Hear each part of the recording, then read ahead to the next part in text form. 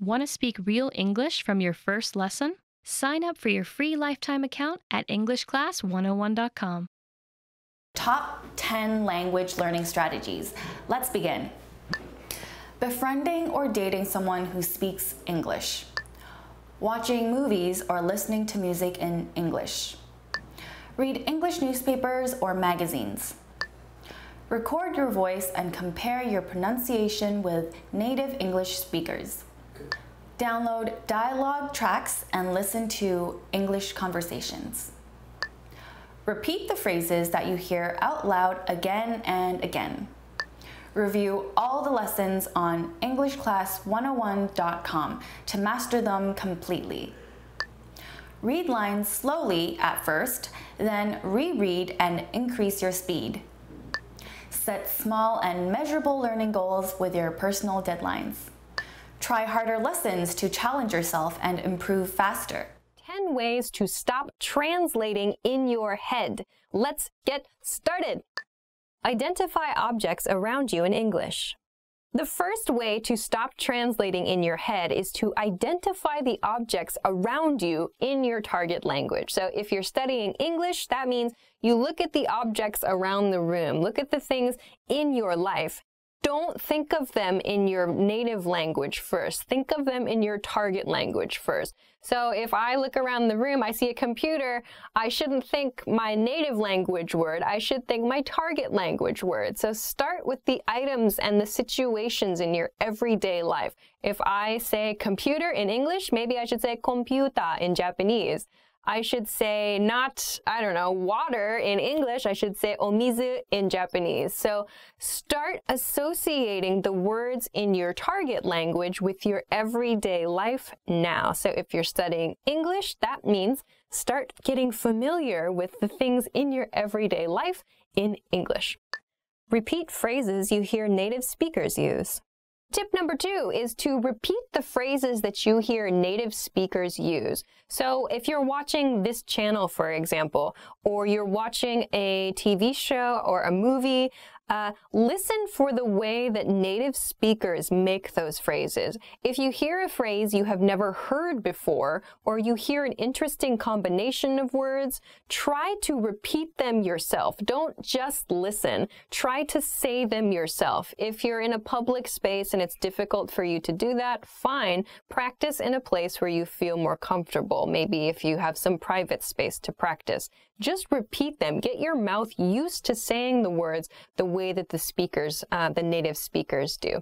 So if you never actually say words, if you're only taking in, if you're only listening and you're not actually producing the language, it's kind of hard to practice and to really hone your pronunciation, to improve your pronunciation. So when you listen to native speakers, try to repeat after them. So for example, if you're studying English, you can try to repeat after this video. You can repeat after the things I'm saying, because maybe I'm using an expression or I'm using a certain series of vocabulary words together the way a native speaker would. And it's maybe a good idea to try to practice the ways that native speakers put their words together. So try to repeat after native speakers, especially when you're looking at media, and you can do this when you're reading books too. You can try to read out loud interesting lines of books that you find, or something that maybe is difficult for you. Very nice practice tip. Make a situation where you can't escape into your native language. Make a situation where you can't escape into your native language essentially means immerse yourself. Of course, going to that country or going to a place where you can speak only that language is very difficult for some of you. Totally understand. But if in your life you can create a situation in your library, in your room, in your house, somewhere, for just an hour or, I don't know, maybe a day. I don't know what your schedule is like. But if you can create a situation or create an environment where you have no choice but to use that language and you cannot escape, meaning you cannot go back to using your native language as a crutch. You can't use the native language at all.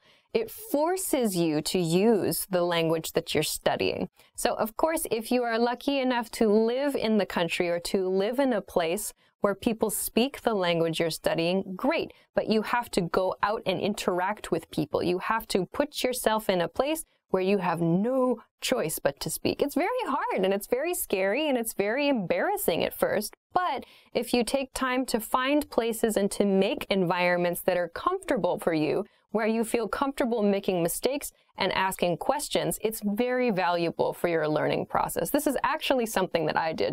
I totally did this. My Japanese wasn't very good for a long time, but then I started making friends who could not speak English. Actually, I just did this through finding hobbies. There was a hobby that I had. I joined a group. I joined actually a school where I could learn how to do that hobby. And everything was taught only in Japanese. And the people in my class only spoke Japanese, mostly. And then maybe we would go out for drinks and food late at night or on the weekends, and everybody spoke only Japanese. And if I couldn't communicate even simply in Japanese, I had no hope of keeping that friendship together. So it forced me to study. It forced me to think about the words they were using and to try to learn those words, those patterns, as well as how to produce them naturally myself. So I was learning the vocabulary words the people around me were using and learning how to apply them on my own. That was only possible because I had no escape in those situations. So try to do that, even if you can do it yourself in your house. It's super helpful, I think. Watch TV and movies in your target language without subtitles. Tip number 4 is to watch TV and movies in your target language without subtitles, So I think that watching with subtitles can be very beneficial.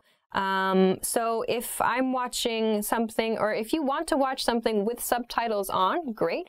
But I sometimes find that in my case, I think too much about reading the subtitles and I forget to listen. So maybe if you've seen a movie in your target language a few times with the subtitles on, try turning the subtitles off and think about the character's body language, the words they're using.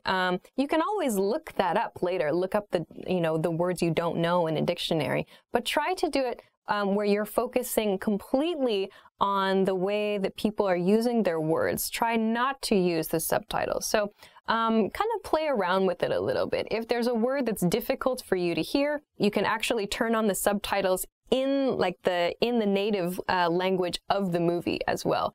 That's something that I've done. If I wanted to study Japanese, it's very useful when the actual words spoken in Japanese appear on the screen. Sometimes it's easier for me to catch a word if I see it visually and I hear it at the same time. So another way to kind of explore how you can use TV and movies is to actually turn on the closed captions, like the words on the screen in the native language of the movie. So this is sort of 2 points in one. So 1, watch movies without subtitles, meaning subtitles in your native language. And hint 2 is to watch movies with closed captioning on, but the closed captioning is in your target language, not in your native language. So you can try those 2 things with TV and with movies. Don't bring a dictionary to your lesson. Tip number 5 is don't bring a dictionary to your lesson. Okay, so give me a second here. So I understand that dictionaries, especially electronic dictionaries, we have them on our phones now, are very, very convenient. Of course, it's important to use them and they're a great resource to have. However, one thing that really bothers me and that I think is detrimental, it's not helpful for students, is when students are in a lesson and they're practicing conversation and they reach a point in the conversation where they don't know the word they want to use. They know it in their native language and they don't know how to say it in their target language. They pull out their dictionary. They say to the person listening to them, their practice partner in their lesson where they have a limited period of time, just a moment. And then they look it up on their phone and it takes a few seconds, the flow of the conversation stops, and then they say a word. And it's like, whoa, no, that's not, you don't have that ability. You don't have the ability to do that in a conversation with a native speaker. Most people, if you go to a bank and try to open a bank account, are you really going to pull out your dictionary and sit there and try to communicate, just a moment, as you look up each word you don't know? No. Or if you do, that's not a real conversation. So instead, try using a different strategy. By that, I mean, if you find a word you don't know in conversation, explain the word to your conversation partner. Maybe they know the word. If you're speaking with a native speaker, this is a chance for them to teach you a word. I find that when people take the time to teach me a word, I remember the word much better than just looking it up on my dictionary. So try to resist. Maybe you can bring a dictionary to your lesson, but don't use it or try not to use it in your conversation practice. It destroys the flow of a conversation. So instead, practice the skill of describing the vocabulary word you want to use and learn how to ask the meaning of a word or learn how to ask for a vocabulary word from your partner. So you can use an expression like, what's the word that means blah, blah, blah. Or, it's this thing that does this and this and this. So this is an opportunity for you to describe characteristics of something or find a different way. You can use your body language. You can use whatever. You have a lot of tools, but try not to use a dictionary in a conversation because it's not realistic. Train responses to common questions. Number 6 is a quick one, I think. Hint number six I have is just to train responses to common questions. Train responses to common questions. So for example, a very common question in English is, hey, how are you? You should know how to answer this question. Just have a default response. Hey, how are you? I'm good. If it takes you a long time to answer the question, hey, how are you? You need to practice. I think that's a pretty good indicator. So, for example, sometimes I ask students a question like that they haven't quite gotten the idea of how to respond just yet. They're not so quick at responding. I say, "Hey, how are you?" And they say, "Yes." And then they think and they go, I'm good. And it's like, that's a very common question. So think about just a default response that you can spit out, that you can quickly say. If it's, how was your weekend? Or, hey, what's up? Or what do you want to do for dinner tonight? Think about just a handful, meaning just a few responses to those questions and train them quickly. Just, how are you? I'm good. How are you? I'm okay. How are you? Not bad. There's 3. So it's just training responses to those questions. There's no reason to be surprised by a question like, how are you? That's a very common question. So for those common questions, train responses to that. We've got a bunch of videos, especially beginner level videos, for some example responses you can do. So don't get stuck with these little questions. Just train a few responses, practice a few responses till they feel natural to you. It'll save you time and it'll help the person asking the question too to move forward in the conversation. Yay! Study with materials that don't provide a translation. The next tip is to study with materials that don't provide a translation. So by this I mean, if you're using worksheets or some kind of textbook or whatever, and it has your target language, the language you're studying, and it has your native language next to it. While this can be useful, I feel that if you can, studying your materials only in your target language and then simplified explanations for more detailed points, also in your target language, can be a little bit better. So I don't want to say you should only study things in your target language and nothing from your native language, because of course it can be helpful sometimes to look up a word or to understand a grammar point in your native language. But where possible, if you can find something that provides simplified explanations in your target language, it can be really, really helpful because, again, you're learning to think on a simpler, on a more basic level about the language you're studying in the language that you're studying. So this can be really, really good. So finding some materials to use where there's no translation. Maybe you can practice, of course, with books and with written materials, but also with video materials as well. So there are a variety of different ways that you can find materials in your target language, in video and TV. So some things to think about there are the level of vocabulary words people are using in the media content you're watching, who the media content is intended for, children, young adults, the speed at which the speaker is talking. So like I have the ability to change the level of difficulty of videos based on the rate of speech, the vocabulary words that I use, and how many like idioms and things I use. So I could make a video very difficult. We could make a very difficult video series by leveling up our vocabulary use or by speaking very quickly. Or, as you might see in like our English in 3-minute series, we can also use very simple vocabulary and speak at a low rate of speech. So maybe right now this is a very intermediate level video. So please think about that. So not just for written materials, but also for your audio and visual materials. Think about who your audience is, the level of the material, and so on. It can be really fun.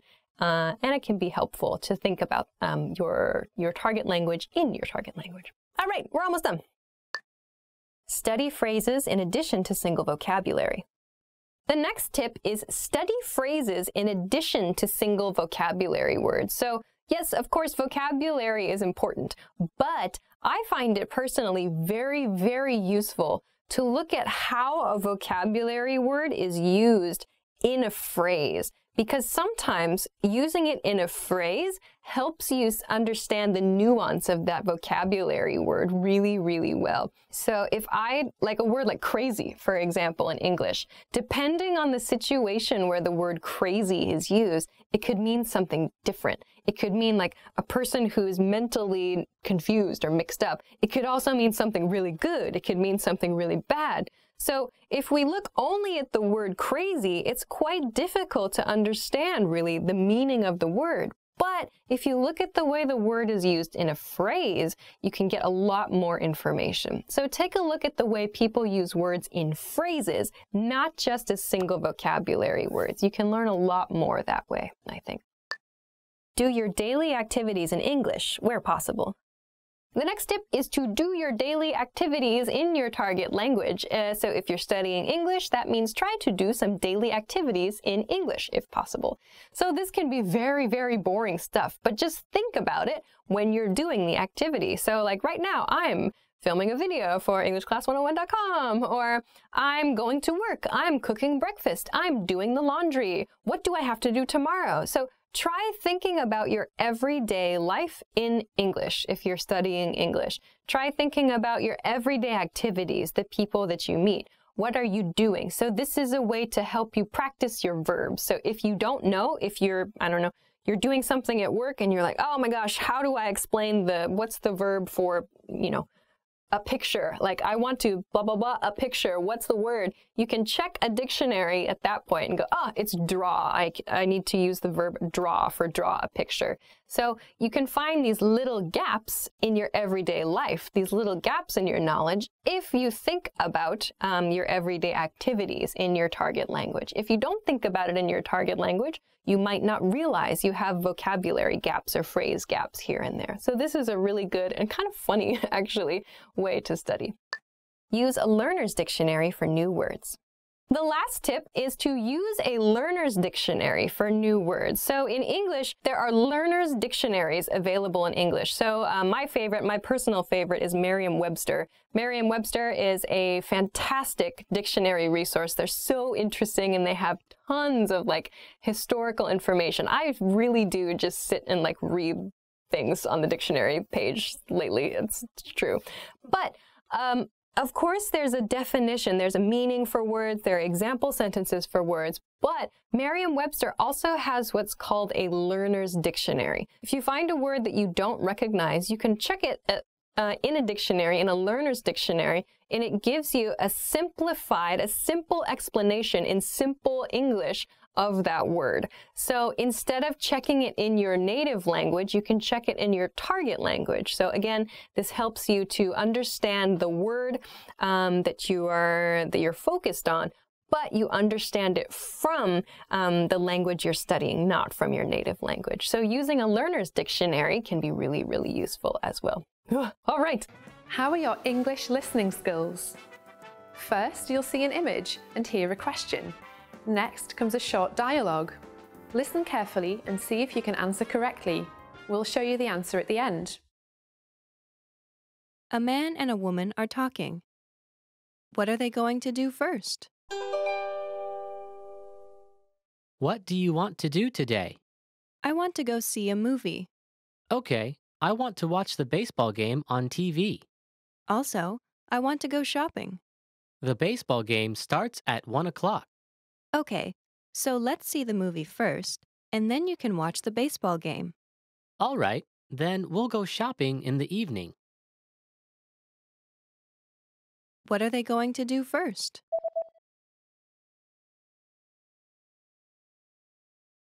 A man and a woman are talking. What are they going to do first? What do you want to do today? I want to go see a movie. Okay, I want to watch the baseball game on TV. Also, I want to go shopping. The baseball game starts at 1 o'clock. Okay, so let's see the movie first, and then you can watch the baseball game. All right, then we'll go shopping in the evening. A teacher and a student are talking. When will the student go to the teacher's office? I didn't really understand today's class. I see. What was confusing? Several things. Do you have time now? Actually, I'm a little busy. Could you come to my office in the afternoon? I'll be there from 1 p.m. to 4 p.m. Okay, I'll be there at 2 p.m. When will the student go to the teacher's office?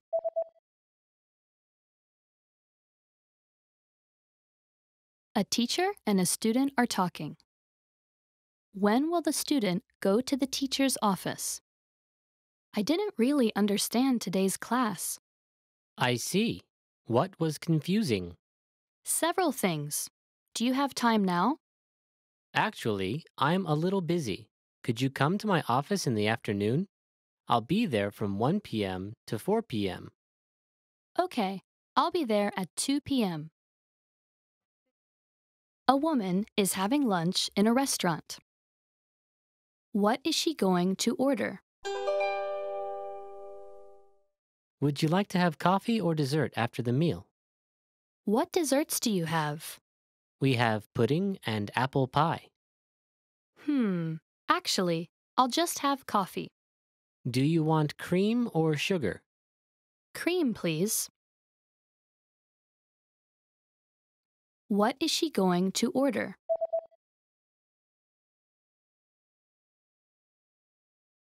A woman is having lunch in a restaurant. What is she going to order? Would you like to have coffee or dessert after the meal? What desserts do you have? We have pudding and apple pie. Actually, I'll just have coffee. Do you want cream or sugar? Cream, please. Did you get it? Good evening, in-room dining. This is Alex. How may I be of service? Hello, I would like to order some food. Of course, ma'am. Just to confirm, this is Mrs. Rawson in room 417? Yes, it is. Excellent. May I take your order? Yes, I would like a turkey sandwich on a Parmesan bagel, And what to drink? a Diet Coke. Will there be anything else? Yes, I would also like a wake-up call for 7. A woman is waiting for a man. Where is the woman now? Hey, really sorry, but it looks like I'll be 30 minutes late. Okay, I'll wait for you at the cafe. Cafe? Where is it? It's next to the bookstore. There's a bakery across from the cafe. Okay. Where is the woman now?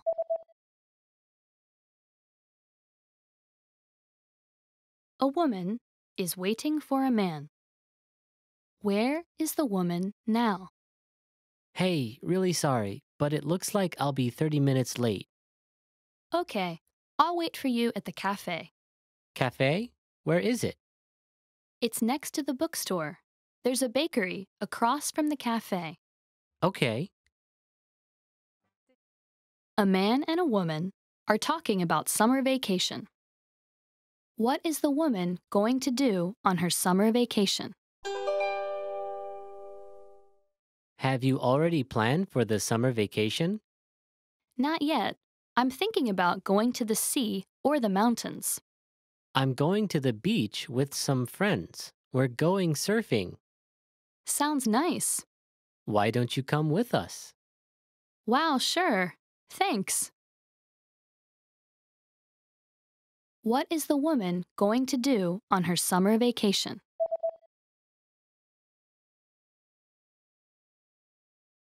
A man and a woman are talking about summer vacation. What is the woman going to do on her summer vacation? Have you already planned for the summer vacation? Not yet. I'm thinking about going to the sea or the mountains. I'm going to the beach with some friends. We're going surfing. Sounds nice. Why don't you come with us? Wow, sure. Thanks. A man and a woman are talking. What did the woman eat this morning?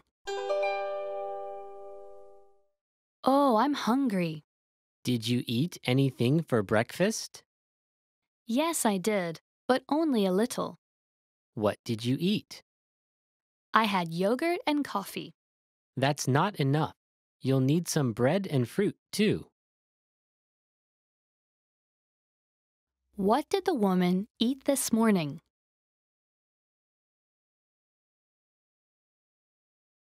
A man and a woman are talking. What did the woman eat this morning? Oh, I'm hungry. Did you eat anything for breakfast? Yes, I did, but only a little. What did you eat? I had yogurt and coffee. That's not enough. You'll need some bread and fruit, too. Did you get it? Did you forget our study date at 10 this morning? I'm sorry, Naomi. At 10, I was talking with my professor and couldn't get away. I'm sorry. I should have called. That's okay. So, how did the meeting go with the professor? It went fine. He gave me an extension on my paper and I can still take the midterm. How was your study group yesterday? Well, we were studying together during lunch when I noticed an old friend of mine from high school in the same cafe. My concentration quickly switched from class to catching up with my friend, so I didn't get much done. You've taken that class before, right? Yeah, last semester. I was always asking questions in that class because it was so difficult. Well, I was hoping that you could lend me a hand with my paper. I can't think of anything else to write. Sure, no problem. That is, if you can help me study for our history test. Sounds like a deal. Hi everyone, I'm Gabriella. How are your English listening skills?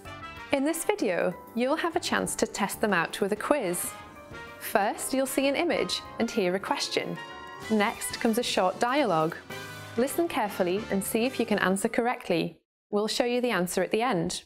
Are you ready? A woman is in a department store. Which floor is she going to?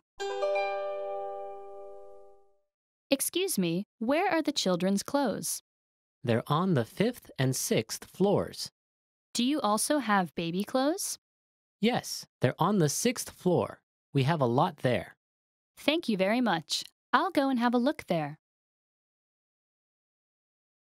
Which floor is she going to?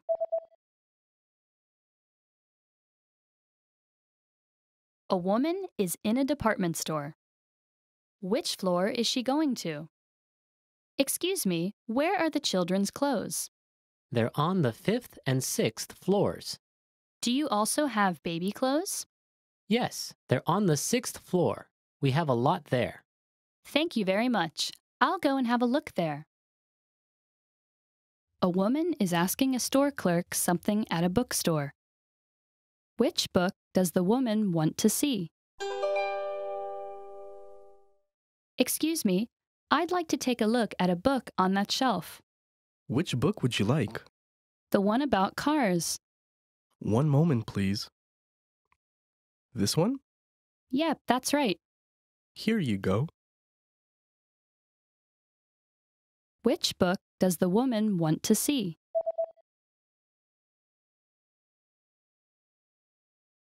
A woman is asking a store clerk something at a bookstore. Which book does the woman want to see? Excuse me, I'd like to take a look at a book on that shelf. Which book would you like? The one about cars. One moment, please. This one? Yep, that's right. Here you go. A man and a woman are looking over a menu at a restaurant. What's the man going to order? What are you going to order? The pizza looks delicious. I think I'll go with that. I had pizza yesterday, so Okay then, what about the hamburger? sounds good. I'll go with that. What's the man going to order?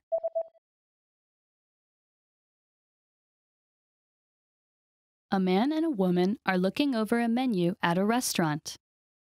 What's the man going to order? What are you going to order?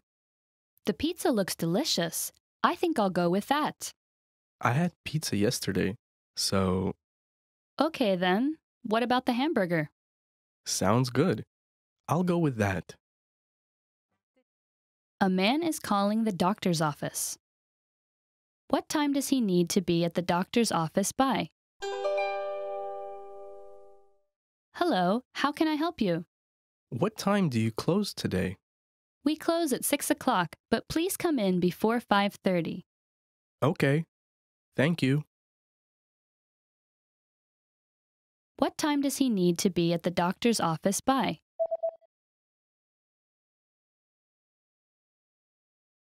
A man is calling the doctor's office.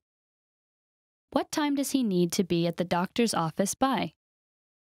Hello, how can I help you? What time do you close today? We close at 6 o'clock, but please come in before 5:30. Okay. Thank you. Did you get it? Ma'am, may I have your first and last names? Melissa West. Thank you, ma'am. I have found your reservation. Here's the registration information. Does everything look correct to you? Yes, it seems to be correct. Excellent. Now, I will just need a photo ID for legal purposes. Will my passport do? That would be just fine, ma'am. Checkout is between noon and 2 o'clock. You may request an extension of up to 5 hours free of charge. What if I need more time? Then a late charge of 5% will be added to your bill. How are your English listening skills? First, you'll see an image and hear a question. Next comes a short dialogue. Listen carefully and see if you can answer correctly. We'll show you the answer at the end. A boy is reading from his journal. What was the first thing the boy did today? The weather was great today. I went swimming this afternoon at the pool. And I went to a movie in the evening. I also studied all morning. Today wasn't bad. What was the first thing the boy did today?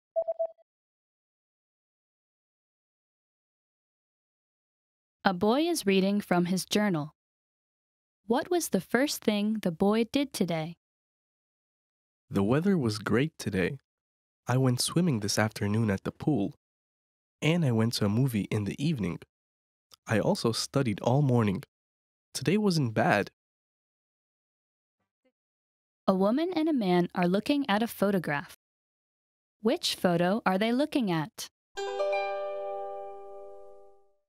This is a photo of the soccer team your son is on, isn't it? Which one is your son? This one. Oh, he's the tallest one. Yep. He's even taller than the coach. Which photo are they looking at?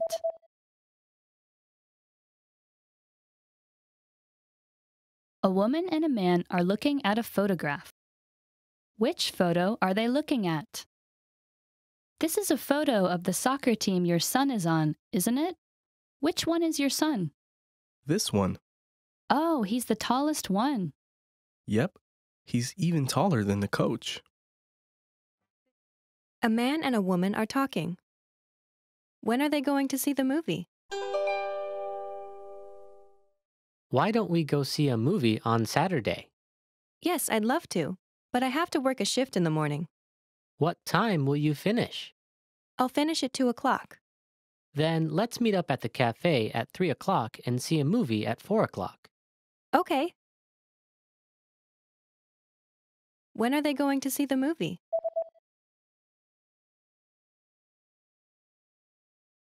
A man and a woman are talking. When are they going to see the movie? Why don't we go see a movie on Saturday? Yes, I'd love to, but I have to work a shift in the morning. What time will you finish? I'll finish at 2 o'clock. Then let's meet up at the cafe at 3 o'clock and see a movie at 4 o'clock. Okay. Hi everybody, my name is Alicia, and today I'm going to talk about the correct use of the word only. Let's take a look at a few examples and see how moving the word only around in a sentence can change the meaning of the sentence. All right, let's begin. First, I want to define the word only and how I'm going to use it for this lesson. The word only for this lesson, we're going to look at it as an adverb. So an adverb which means a single case or a single instance of something. So there's nothing different, nothing more, nothing less. There's just this one thing, this one case of something. But I want to focus for this lesson on the importance of the position of only in a sentence. So one key to keep in mind when you use the word only, and this is a point for native speakers and for non-native speakers, we need to place the word only as close as possible to the word or to the phrase that it modifies. And by modifies, I mean only is connected to that phrase, only is changing that phrase in some way. And when I say place it as close as possible to that word, I mean before that word. It needs to come before the word it's changing, before the word it's modifying. So I want to show a few examples of how to do this, but I'm going to move the word only around in the same sentence. So let's take a look. I'll show you what I mean. Let's take a look at this sentence. The base sentence here is Sarah saw Michael at the park. A simple sentence. So there are two people involved, one action, in this case the past tense saw, and then a location at the park. But I'm going to use the word only here in a few different positions to show how much it can change the meaning of the sentence depending on where we place it. So the first example here I have is only Sarah saw Michael at the park. Here the word only comes before Sarah, so that means that these two words are connected. Only is modifying Sarah in this case. This sentence therefore means that Sarah, perhaps in a group of people or with somebody else, Sarah was the only person, the single person who saw Michael at the park. Maybe there were other people in the group she was with, but she was the single person, the only person who saw Michael. So only Sarah saw Michael at the park. That's the meaning with the placement of only before Sarah here. Let's look at the next sentence. Sarah only saw Michael at the park. So here, only is coming before the word saw. So in this case, it's modifying this verb, saw. This sentence, therefore, means that Sarah, the only thing Sarah did, her only action, was to see. She only saw Michael at the park, meaning no other actions happened. Sarah did not wave to Michael. Sarah did not greet Michael. Sarah did not throw something at Michael. Whatever. There was no other action. The only action, the single action, the sole action was that she saw Michael. Sarah only saw Michael at the park. So the placement before the verb gives us this meaning. Let's look at one more example. Sarah saw only Michael at the park. Here, only comes before Michael in this case. So the connection, the modification is happening here. Sarah saw only Michael at the park means she did not see any other people at the park. So this could mean that there were no other people at the park, or that maybe She just didn't see anybody at the park. So this sentence is a little bit tricky. It's a little hard to understand exactly what the writer wants to say, but it could mean that there were perhaps no people at the park, no other people at the park that Sarah saw. So she went to the park, she saw only Michael. There was only one person, a single person. It was Michael that Sarah saw. So placing only before, in this case, Michael, gives us this meaning. All right, one more sentence. Sarah saw Michael only at the park. So here, the word only is coming before this phrase, at the park, this location in this case, meaning that there was a single place where Sarah saw Michael. So Sarah did not see Michael at the supermarket. She did not see him at the store. She did not see him at school. She saw him only at the park. So there's a single location where she saw Michael. So these 4 sentences show us how much the meaning of a sentence can change depending on our placement of the word only. So it's important to keep in mind. Another thing that I've done throughout this lesson a little bit is I've emphasized with my voice the word that only is modifying. But I want to make one more point here. In speech, when actually speaking, we can stress words for emphasis and for clarity to make it very clear which word in the sentence we want to emphasize, which word we want only to modify. So for example, I can say only Sarah saw Michael at the park, or Sarah only saw Michael at the park. So with your voice, you have the ability to emphasize certain words and certain phrases in the sentences. However, in writing, it's not possible to do this, so correct placement of the word only is quite important. So I wanted to give you a few examples, and it's just something to think about the next time you use the word only. So make sure that you're placing the word only as close as possible to the word that it modifies. So just something to keep in mind. All right, so that's it for this lesson. If you have any questions or comments, please feel free to let us know in the comment section below this video. If you liked the video, give it a thumbs up, subscribe to the channel, and check us out at EnglishClass101.com for some other resources. Thanks very much for watching this lesson, and I'll see you again soon. Bye-bye. Hi everybody, my name is Alicia. Today I'm going to talk about how to use the word almost. I'm going to show a few different example sentences and give you a couple pointers, some things to watch out for when you're using this word. So first, let's look at the meaning of the word almost. So almost is an adverb. It's a word that means nearly or not quite or not completely. It can also mean similar to something, but not exactly like something. So I've got a lot of example sentences here that I hope to talk about to kind of explain the use of almost. Before I do that though, I want to mention this point over here. Almost comes before the word it modifies. So modifies means like almost is attached. You can think of it as being attached to another word and almost changes the meaning of that word. So using almost before another word or before another phrase adds this meaning of nearly or not quite or not completely to that word or to that phrase. So let's begin with that and look at a few examples. I almost forgot my homework. So here almost comes before the verb forgot in this case, meaning I nearly forgot my homework. So the word almost, like I said, almost should come before the word it modifies. So here it's modifying the word forgot. So I nearly forgot my homework. I was very close to forgetting my homework. Another example, he almost always calls on his way home. So here it comes before the word it comes before the word always in this case. Almost always, meaning maybe like 95% of the time or 90% of the time. So not always, but nearly, very nearly always calls on his way home is the meaning of this sentence. Okay, let's look at another one, maybe an opposite meaning here. They almost never leave the house. So here we've got never as the word that almost is modifying. So almost never means you can think of it in terms of a percentage, for example, like 5% of the time they leave the house. Very, very close to zero, but not quite zero. So almost never, not quite never, but very near to never. The next one, you're almost finished. You're almost finished. So here almost is modifying the word finished. So in other words, you're nearly finished in this case. Maybe you're nearly finished with your job for the day, or you're nearly finished with your homework, for example. You're almost finished is the meaning here. Let's look at the next sentence then. So the next sentence is we're almost home. We're almost home. In this case, almost is modifying the word home. Home, in this case, means at your place of residence. So to be in a status of being at your place, at your dwelling, at your residence.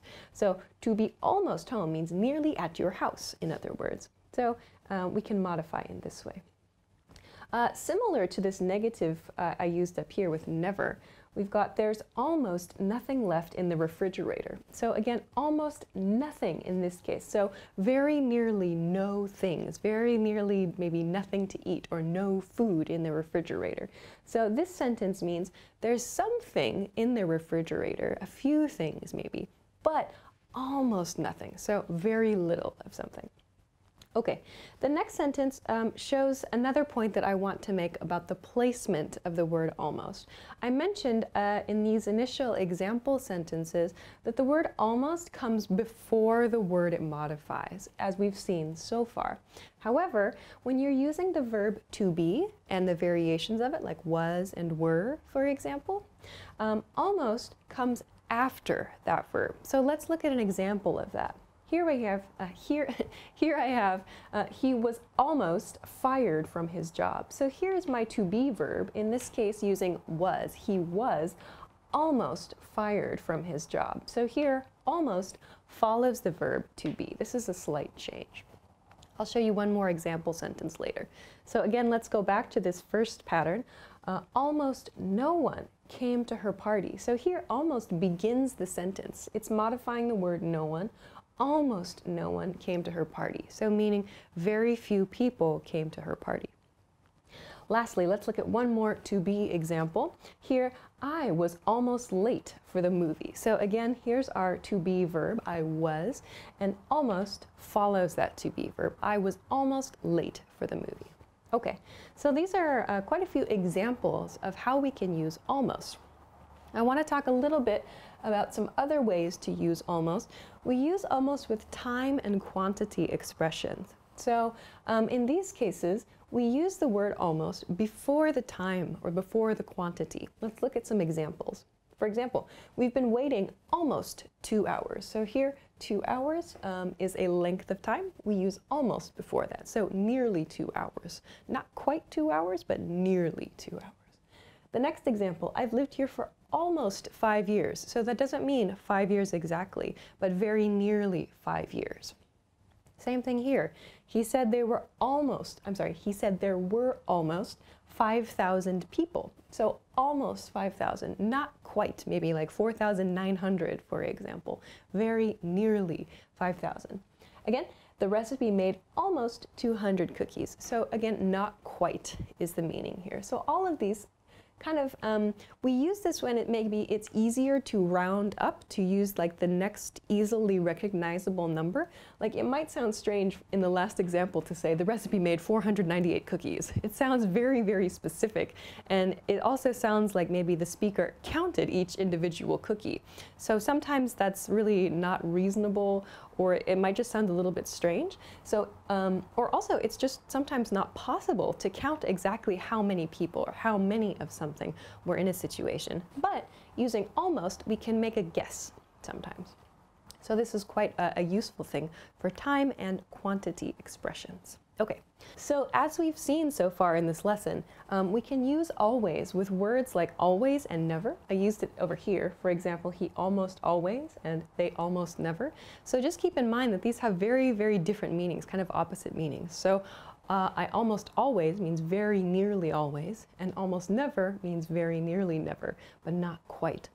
Same thing with all or nothing or no. So I used an example here. There's almost nothing, for example. So here, it means very close to zero. If I used almost all, like almost all the people were happy, it means very nearly everybody as well. So you can kind of see a pattern here, and the same one is we can see here at the end, everyone and no one. It's like extreme, so like 100% versus 0% of something. So all or nothing, everyone or no one. We can use almost to show that we are very near to these levels, but not quite at these levels.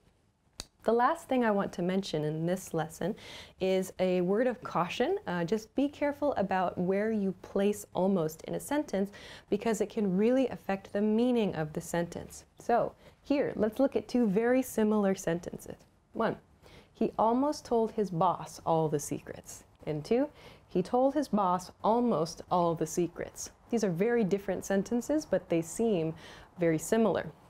Here, I've used almost before the verb told. So almost is modifying the word told here. He almost told his boss all the secrets, meaning he very nearly told his boss all the secrets, but he did not. He did not. So here, almost modifies this verb, told, meaning the action itself. He almost did this action, but he did not do the action. In this sentence, however, he told his boss almost all the secrets. Almost, because of its positioning, is modifying the word all. He told his boss almost all the secrets, meaning he told his boss very nearly everything, all of the secrets. So maybe like 95%, 90 to 95% of the secrets he told his boss. So the action happened. He did tell his boss, but he didn't tell everything in this case. So please keep this in mind. Your placement, the place in the sentence where you use the word almost, can create very, very different meanings. So remember this point here. Almost should come before the word it modifies. So when you're writing and when you're speaking, you should think carefully about this. Also remember, when you're using the verb to be, almost should come after that verb. Finally, when you're speaking, as I am right now, we do have the ability to use our voices. We can emphasize key words. We can stress them with our voices to make it clear which word we want to emphasize. However, we can't really do that in writing. So it's really important to consider, to think about where we place the word almost when we're writing. So I hope that this lesson was useful for you. If you have any questions or any comments, please feel free to let us know in the comment section below this video. If you liked the video, give us a thumbs up, subscribe to the channel, and check us out at EnglishClass101.com. Thanks very much for watching this lesson, and I will see you again soon. Bye-bye. Hi everybody, my name is Alicia. Today I'm going to talk about the difference between which and that. Which and that are both relative pronouns, but a lot of people confuse the two. So let's talk about how to use them. Okay, first, a quick overview. Which, first, we use which in what are called non-restrictive relative clauses. We use that, on the other hand, in restrictive relative clauses. So before we continue, let's talk about the difference between non-restrictive clauses and restrictive clauses. The difference here, a non-restrictive clause, first of all, where we use which, is a clause that does not have information essential to understanding the noun it is connected to. I'll show you some examples in just a minute. A restrictive clause, however, is a clause that has information essential to our understanding of that noun. So we need the information in the restrictive clause to completely understand the noun or the noun phrase it is attached to. A non-restrictive clause is sort of extra information. We don't need the information to understand the noun or the noun phrase. It just provides some more information. So let's take a look at a few examples of this. The first example I have is rather extreme, but it's just to show the differences between these two. First, the school that I parked my car next to is dangerous. So here my noun is school. Here I've got the relative pronoun that. I have the school that I parked my car next to is dangerous. I've used that here because my clause is a restrictive clause. I need this information. The school that I parked my car next to is dangerous. If I remove this, the school is dangerous, the sentence is correct. However, the meaning changes. The key here is that I parked my car there. So I want to explain that specifically the school that I parked my car next to, this school in particular, is dangerous. So that shows us that it's a restrictive clause. We have to use that in this sentence because the information is essential to our understanding. In this sentence, however, the school, which has a tennis court, is dangerous. I've used which. So which is a non-restrictive, is used in non-restrictive clauses. This shows us it is extra information. The school has a tennis court. Do I need to know this information? No, it's just extra information. If I remove this clause, the school is dangerous. The root sentence, the basic sentence, stays the same. This is just extra information. It doesn't necessarily tell us essential information about the situation. So we use which to show that. It's a non-restrictive relative clause. As I said, this is a rather extreme example. So let's take a look at something that's a little bit more complex. Okay. Let's look at the next two sentences. First, the car, which I bought last year, is already having trouble. And the car that I bought last year is already having trouble. These are very similar sounding sentences. However, our choice of which or that, as well as the commas, which I'll talk about later, have changed the meaning. So there are a couple key differences here. One, by seeing that in the first sentence that we're using a non-restrictive clause here with which, we see the car which I bought last year. This shows us that this is extra information about the car. Here, however, we see that this is essential information. The car that I bought last year is already having trouble. So the speaker could be saying here, with this sentence, the second sentence, the car that I bought last year, specifically a car that the speaker purchased the previous year. This sentence means, therefore, the speaker might have other cars. The speaker is specifically meaning this specific car that he or she bought last year. In this sentence, with the non-restrictive clause, we don't have the same nuance. The car, which I bought last year, is just extra information in this sentence. So here, the car that I bought last year, this is indicating a specific car. This one, with the non-restrictive clause, it's just giving us extra information. So the speaker may or may not have another car. We don't know. So that's all I want to say about that. Okay, but a question that many people have is how do you know whether it's a restrictive or a non-restrictive clause? So this is a quick tip, a quick hint for native speakers and non-native speakers actually. Is it restrictive, non-restrictive? How do I know? To do that, remove the clause. Just take the clause out of the sentence. Is the meaning of the sentence the same? Is the sentence still grammatically correct? Is it okay? If yes, if the sentence is okay, the meaning is the same, it's a non-restrictive clause. If no, if the meaning changes, if you lose some key information, it is a restrictive clause. So this is a quick hint. If you're not sure whether to use which or whether to use that, try this test, this quick test. Just take it out and see if the meaning changes. The last thing I want to talk about here is the use of commas. So you'll notice I used commas throughout this lesson, and also when I was reading, they kind of create a natural pause around this extra information.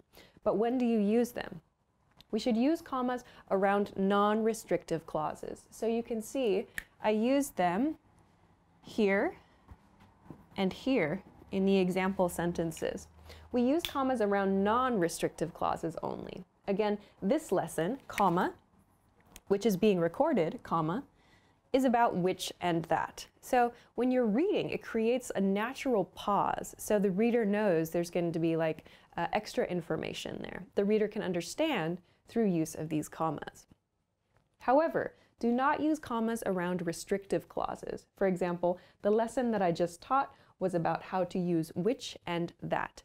This is a restrictive clause. So I mean specifically this lesson that I just taught was about how to use which and that. I should not include commas here because I'm not including any extra information. All of the information is essential. It's the same with all of the other example sentences I used in this lesson. There are no commas included because all of the information is essential. The reader needs to understand everything in one piece. You can think of it that way. Okay. So that's an overview of the differences between which and that, restrictive clauses as well, and a couple of comma tips too. So I hope that this was a useful lesson for you. If you have any questions, of course, please feel free to let us know in the comments. If you liked the video, give us a thumbs up, subscribe to the channel if you haven't already, and check us out for more good stuff at EnglishClass101.com. Thanks very much for watching, and I will see you again soon. Bye-bye. 10 ways to report speech. Let's go. Say. The first word is say. Say as a verb. Say is a very neutral word you can use to report someone's speech, to explain something someone said in the past. So, for example, he said the barbecue was canceled. Just a simple neutral report. Tell. The next verb is tell. Tell is used when one person is giving information to another, to tell someone something they did not know before. Don't say, tell me your phone number, that's weird, but like, can you tell me where the station is? Can you tell me where to buy a hamburger? Can you tell me where to pick up my new car? Like, so giving someone information they don't know, or on the other hand, explaining something one way to another person. So don't tell me what I can't do is a very good Lost reference if you've ever watched Lost. So tell. Another example sentence, my boss told me I was doing a good job. Speak. The next one is speak. Speak. So we use speak when we're talking about language ability, like I speak English, I speak Japanese. We can use speak in the past tense to report something, but it usually sounds a little more formal. So like I spoke to my boss about, or I spoke to my parents about, or I spoke to my boyfriend or girlfriend about, blah, blah, blah. That using speak instead of talked makes it sound a little bit more formal. So you can use speak, but it's going to sound polite. In a sentence, my colleague spoke with me about an upcoming project. Was like, okay, the next one, the next two actually are very, very casual expressions.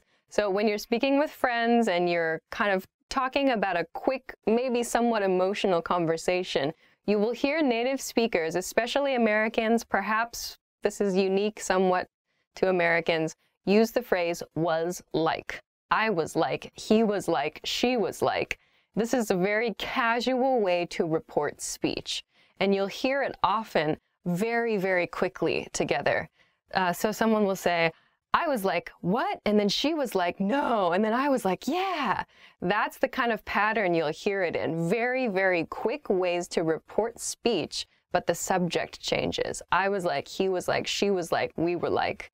This is a way to share what happens quickly. Instead of I said, he said, she said, which might sound a little too formal, we can use I was like, he was like to do that instead. So this is a really fun one. And if you can use this naturally, I think that it'll really help you sound more natural too. So in a sentence, and then he was like, I love that movie, was all. The next one is also similar to was like. We have the expression was all. So was all, don't worry about all. All does not have the meaning of the whole of something or a complete something. Instead, was all, this set phrase, is used to report speech. Usually this one is used when there's some kind of emotional aspect to your conversation, or it's a little dramatic or maybe a little exciting. We use it the same way as was like, in that very, very quick style of speaking. And then he was like, and I was all, and then she was like, and I was all. We use those together, but I was all has a little more emphasis. I feel I tend to use it when I want to express a stronger emotion. And I was all, no way, or and I was all, what? So you can use it for those very like surprised emotions or maybe angry emotions. Was like and was all are both used in very casual situations. So, in a sentence, and I was all, oh my God, me too. Talk. The next word is talk. So, talk, similar to say, is a fairly neutral verb when reporting speech. You'll use it in a situation where someone is giving new information to you, but maybe it's a two-way conversation. So for example, we talked about blah, blah, blah for a topic, or my boss talked to me about blah, blah, blah. So maybe new information is being exchanged, but the conversation is two-way. There are multiple participants. With tell, it's like the nuance is sort of one person is reporting information, giving information. With talked, there's an exchange happening there. So keep in mind when you use the word talk, you will say either I talked to or I talked with someone. And then you'll usually have a topic. So I talked to my friend about blah, blah, blah. I talked to my friend about my new apartment. I talked to my boss about a raise. I talked to my dog about what dogs do. So there's some kind of exchange happening there. You'll need to use to or with when you're referring to the person or entity you're talking to, and you'll use about to refer to the subject. So you can use this one, when you want to discuss exchanges of information. So in a sentence, she talked to me about my family. Mention. Let's go to the next one. The next one is mention. Mention is used when like something is there's just one small point in a conversation, like just a little side note, or maybe it's not the focus of a conversation, but just something someone says quickly, or there's just a little thing that you hear. Oh, you mentioned something about blah, blah, blah, or you mentioned that a new project, like it's maybe not the focus of the conversation, but something that you heard a little bit about. That's when we use the verb mention. We can also use it in a statement, like please mention any skills you have on a resume. So the nuance is sort of like just a little bit of information is when we use mention. So in a sentence, our manager mentioned upcoming changes at the company. To go on and on. Okay, the next expression is to go on and on. So to go on and on means just to talk for a very long time. So maybe you have a coworker or a friend or a family member that just talks and does not stop talking.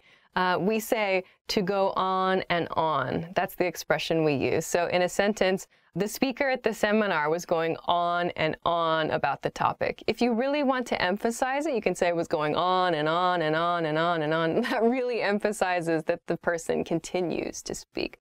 So if you know somebody who does that a lot, you can use this expression to talk about them. According to. The next expression here is according to. According to is used actually in the news or like to officially report something. So according to sources, or according to the police, according to the government official, according to my teacher, according to my mother, these are like direct reports of information, and they're direct reports of information from a specific source.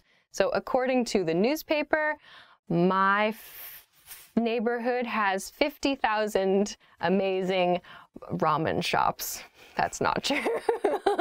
But if I want to, instead of just saying my neighborhood has 50,000 amazing ramen shops, I'm giving a source for that. So according to my newspaper, this is where I got the information. So this is important to use in news and newspapers and any kind of official documentation. You will see and hear according to in these cases. In a sentence, according to a witness at the scene, the suspect escaped. Report. Great, so the next one is report. So report, similar to according to, we use report in more official situations. So to officially share information, like to report to the police, to report to your teacher, to report to your boss. Sometimes it means to submit documentation, like to give someone a written report. Sometimes it's to share information officially, just with your voice, to report news or to report an update. So when you want to give official information, we'll use the verb report. So in a sentence, sources in the area report that the accident was not serious. Thank goodness. All right. Top 10 must-know phrases for the restaurant. Let's get started. A table for 3, please. A table for 3, please. You tell them the number of people that you are total so that the host can bring you to an appropriate table. A table for 2, please. A table for 5, please. Could I please see a menu? Could I please see a menu? Usually, menus are given to you as soon as you sit down at your table. But if that's not the case and you need to ask, this is a polite way to do it. Could I please see a menu? I'd like to try this dish. I'd like to try this dish. When looking at a menu, hopefully you'll find something you want to eat. I'd like to try this dish. Could you leave out the onions? Could you leave out the onions? If there's an ingredient in the dish that you're ordering that you don't want, you can always ask the waiter if it could be prepared without that ingredient. So for example, I might say, could I get the burger but with no cheese? Could you pass the salt? Could you pass the salt? When you're at a restaurant, especially if you're at a big table with a lot of people, you might not always be able to reach things. So you would ask, could you pass me the salt? Could you pass me the ketchup? Could you pass me another napkin? Waiter! Waiter! A waiter is someone who takes your order and brings you food. In America and in many other Western countries, it's more polite to call a waiter to your table by simply saying, "Excuse me?" Or if you see another waiter walking by, but it's not your waiter, you can always say, "Excuse me, if you see our waiter, could you please let them know to come to our table?" Is there any dairy in this dish? Is there any dairy in this dish? This is something you would say if you have a dairy allergy, a dairy intolerance, or you just don't like dairy. You're asking the waiter about the ingredients in a particular dish. I do this all the time. Is there any cheese in this? No? Okay. And if there is an ingredient that you don't want, for example, onions, you could say, "Are there any onions in this?" And the waiter might say yes. And if you don't want it, you could always request, "Could you leave out the onions? Could you prepare it without the onions, please?" Can we get separate checks? Can we get separate checks? This is actually something that's very common, especially in America. If you might go out with a group of friends, or even if you're on a date, sometimes you might want to get separate checks, pay for your own things. That way, you can all pay separately just for what you yourself ordered, and you won't have to worry about owing each other money or calculating off a big, huge bill. Are there any specials today? Are there any specials today? A special at a restaurant is a dish that isn't usually on the menu.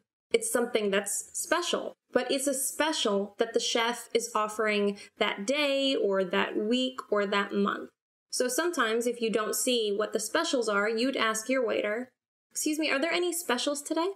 Could we have the bill, please? Could we have the bill, please?" This is how you request that the check or the bill comes to your table. "Could we get the check, please? Could we get the bill, please?" You're asking this to your waiter, who will then bring you the check and you can pay. About 10 words that you can use at a bar. Let's go. To buy a round.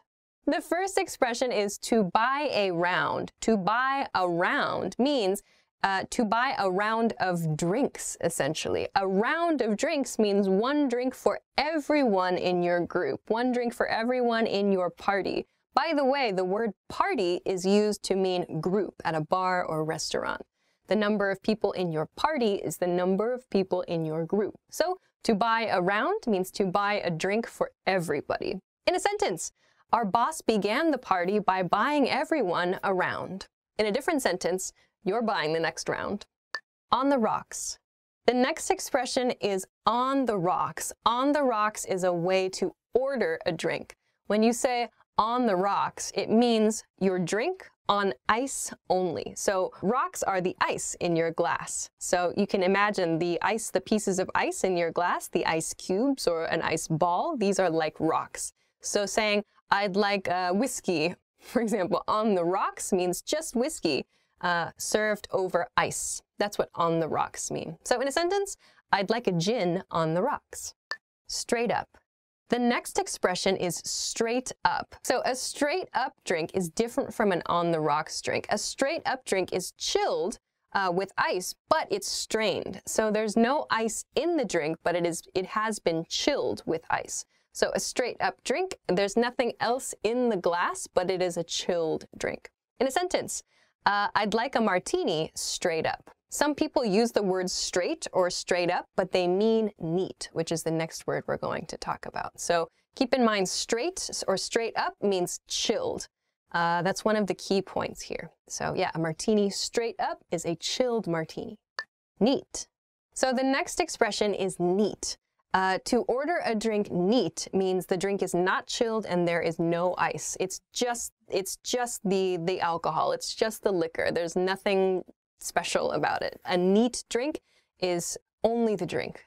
That's it. Nothing happens to it. So in a sentence, "I'd like a whiskey neat." Pint. Half pint. The next expression is really two expressions. These are words you use when you order beer. They are pint and half pint. Depending on the country that you live in, pint can be a different size. They vary by a few milliliters depending on the country where you live in. A half pint then is roughly half of the pint size. So a half pint and a pint are two sizes we use to order beer. In a sentence, can I have a half pint of this stout? Chaser. The next expression is chaser. So a chaser is something you use to follow an alcoholic drink.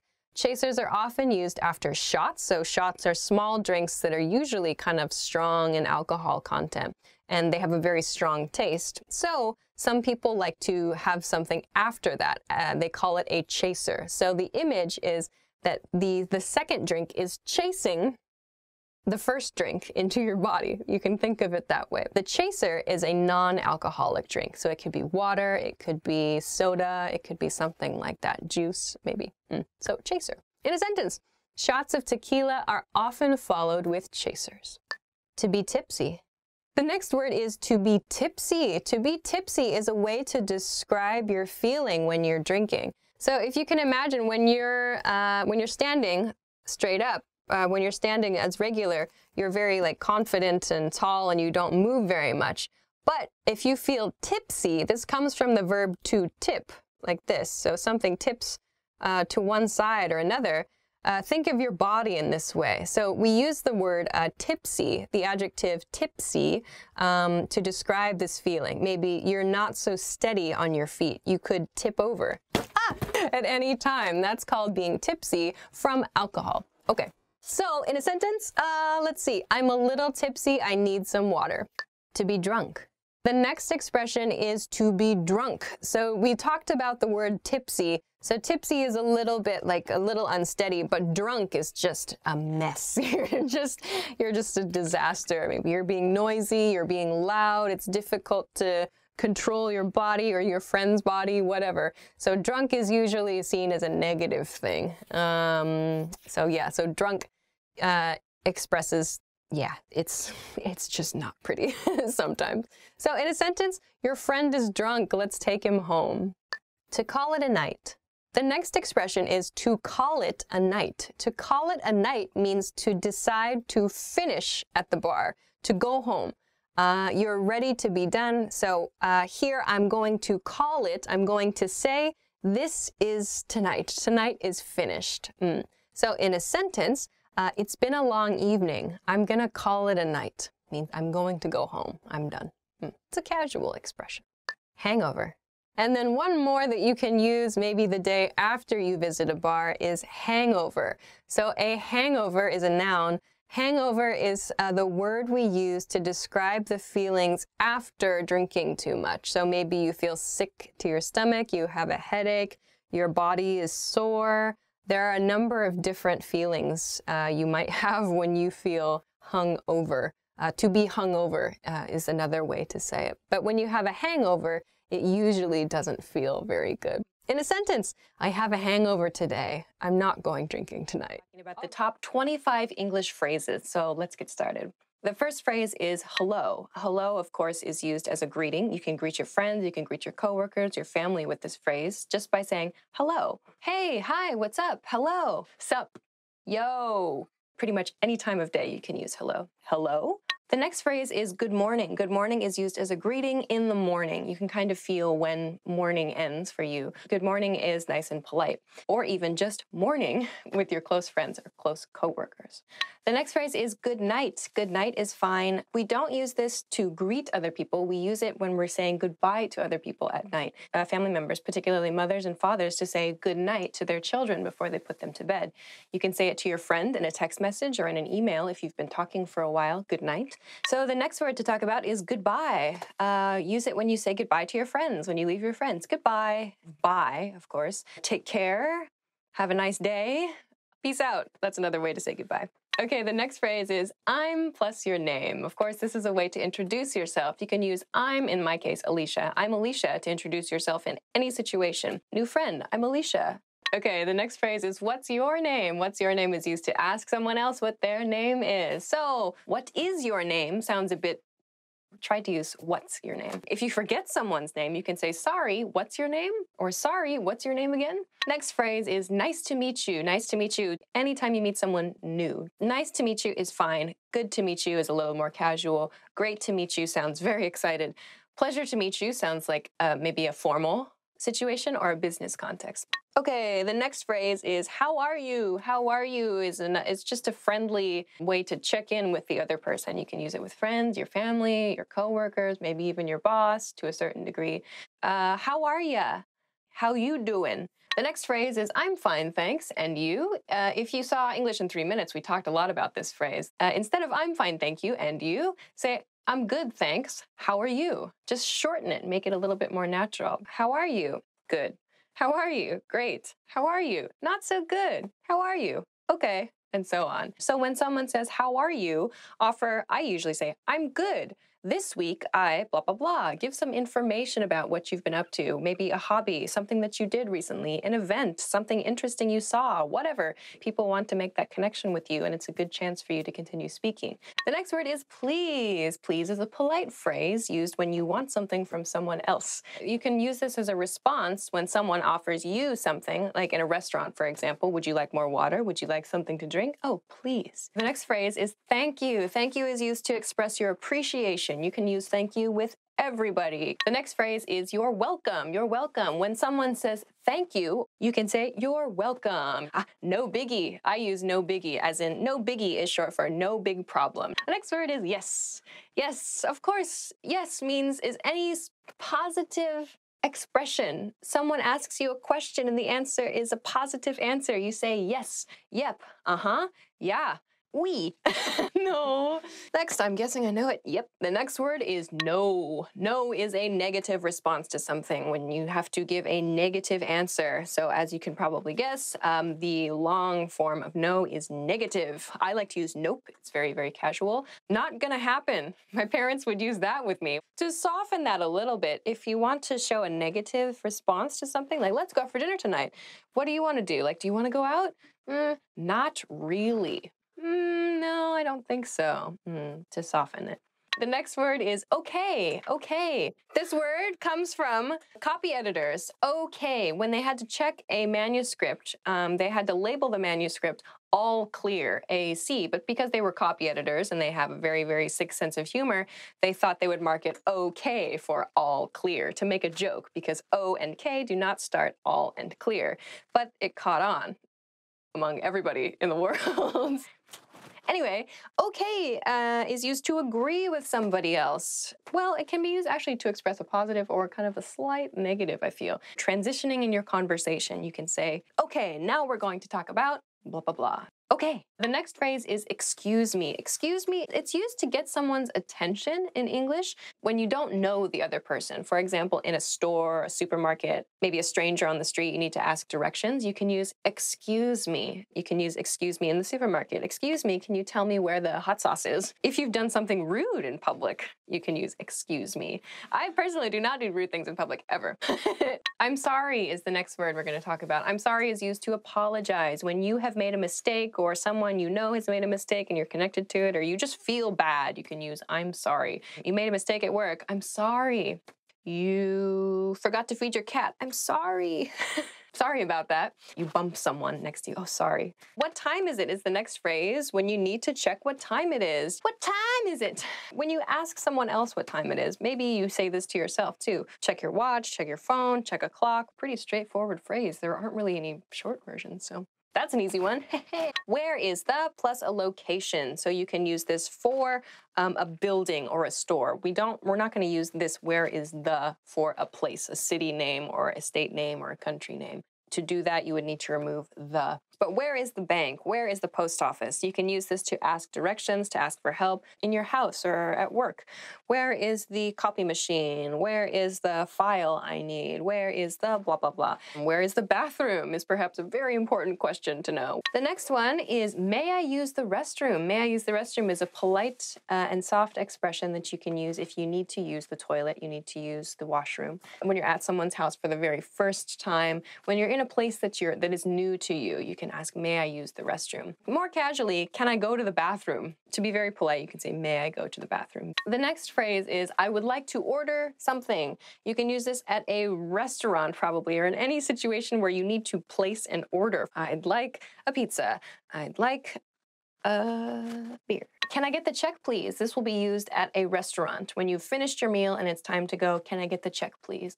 In a very, very casual situation, you can just say, check, please. That's fine. The next phrase is see you soon. See you soon is used with friends and family members, perhaps, when you expect to see them again soon after saying goodbye to them. This is used at the end of the conversation. You're going separate directions. You say, see you soon. See ya is also good, or just see you. To make it a little more formal, you can say, I'll see you again soon. Make a full sentence out of it that way. The next phrase is see you later. See you later is very similar to see you soon, but the point is with see you later is that you're probably going to meet that person again later on in the same day. The last phrase is really. Really is a very useful word because you can use it to show you are interested in a conversation with upward intonation. Really, really, tell me more. Or to show that you're not so interested in the conversation with downward intonation. Really. So there are many other words that you can use similar to really in this way, like seriously or oh, and so on. So it's a really good practice for your intonation. Ways to say hi. This should be fun. Let's get started. First is yo. This one is a little bit casual, in case you couldn't tell. Used for close friends, maybe family members if you have kind of a silly relationship with them. Just quick, short, easy to do. In a sentence, yo, how's it going? Howdy. Howdy, traditionally associated with cowboy culture, I suppose. You should play a banjo maybe, or you've just gotten off a horse. I don't know. I use howdy from time to time. Howdy. Howdy. Howdy. Howdy. Dun, dun, dun, dun, dun, dun. That was my banjo. Yeah, in a sentence you might say, howdy folks. Welcome to the barbecue place. Next is hey. Hey is good, friendly phrase. You can usually use hey with a wave and smile, look happy. If you don't, people might think that you're down in the dumps. People might think you're not in a very good mood. In a sentence, hey, I heard you got engaged last week. Congratulations. Something like that. It's usually kind of a cheery, happy expression. All right, next is what's up. What's up is the long form of sup. This does not literally mean what is above you right now. If you want to be funny, you can say the ceiling or the sky, but that joke gets old really fast and chances are the person you're talking to has already heard it before. It just means what are you up to? What is going on with you? In a sentence, what's up?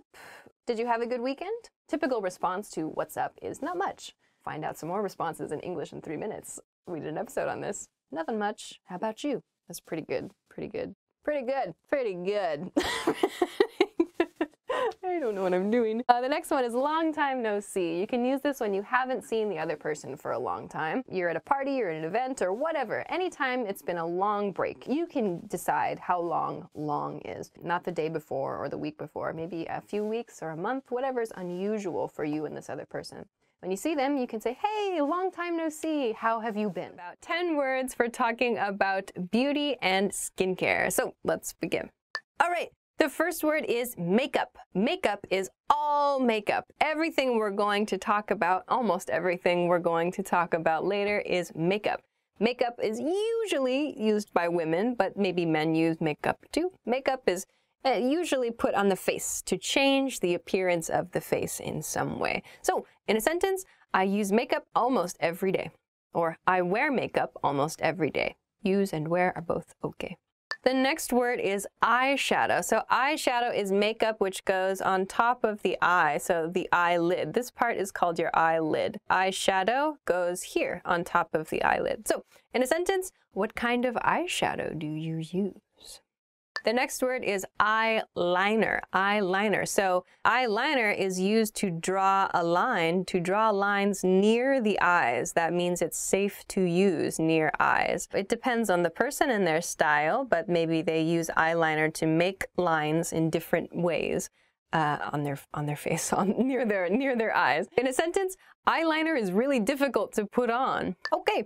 The next word is lipstick. Lipstick, there's also lip gloss too. Lipstick is kind of the traditional, just like a single color. You apply it just on your lips and it gives, I don't know, not sometimes shiny, sometimes a very neutral, I don't know, depends on the lipstick.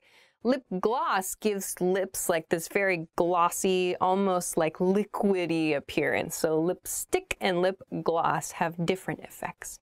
In a sentence, you have a lot of lipstick.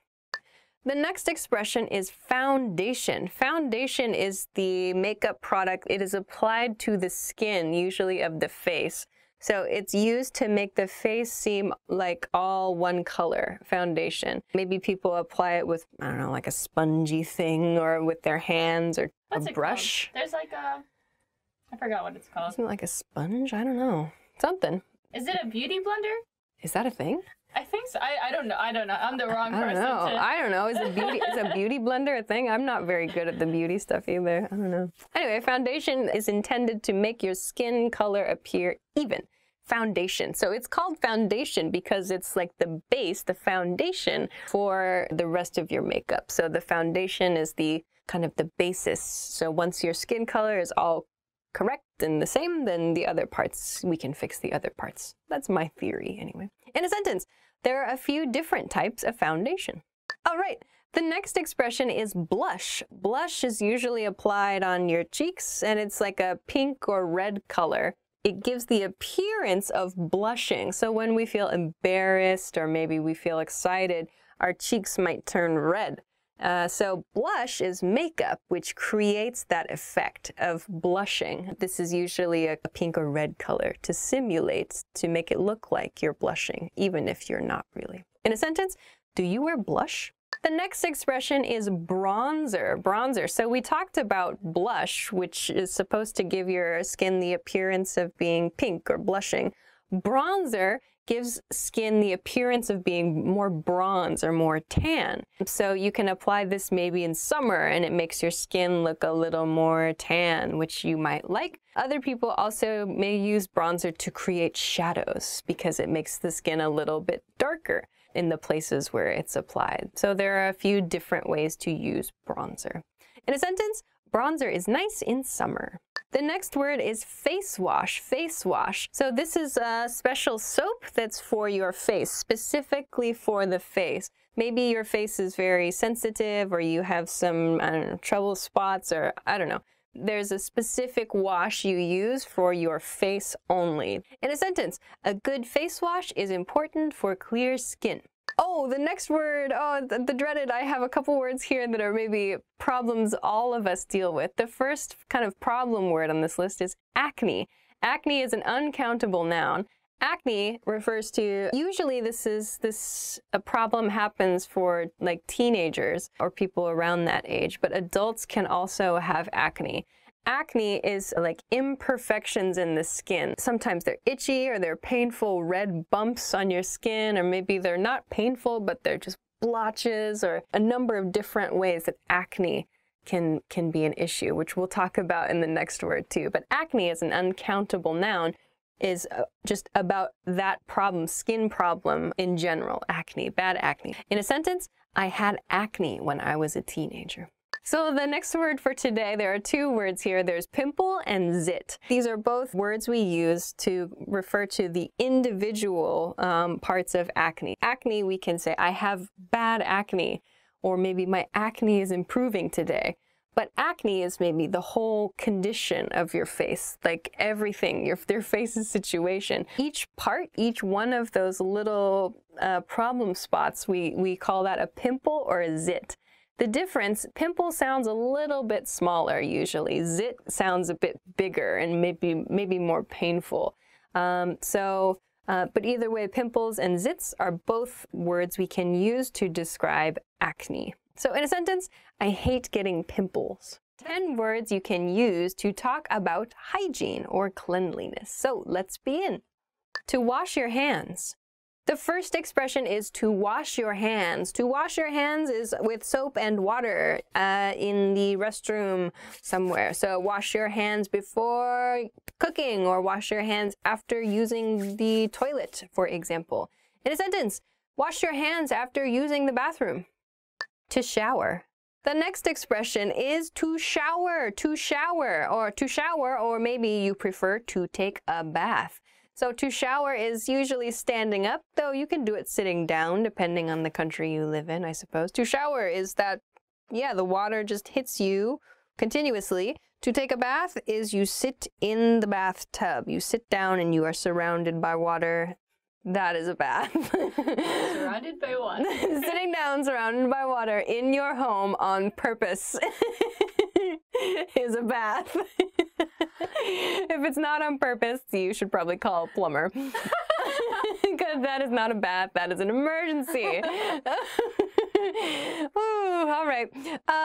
In a sentence, I shower every day, or I love taking a bath every once in a while.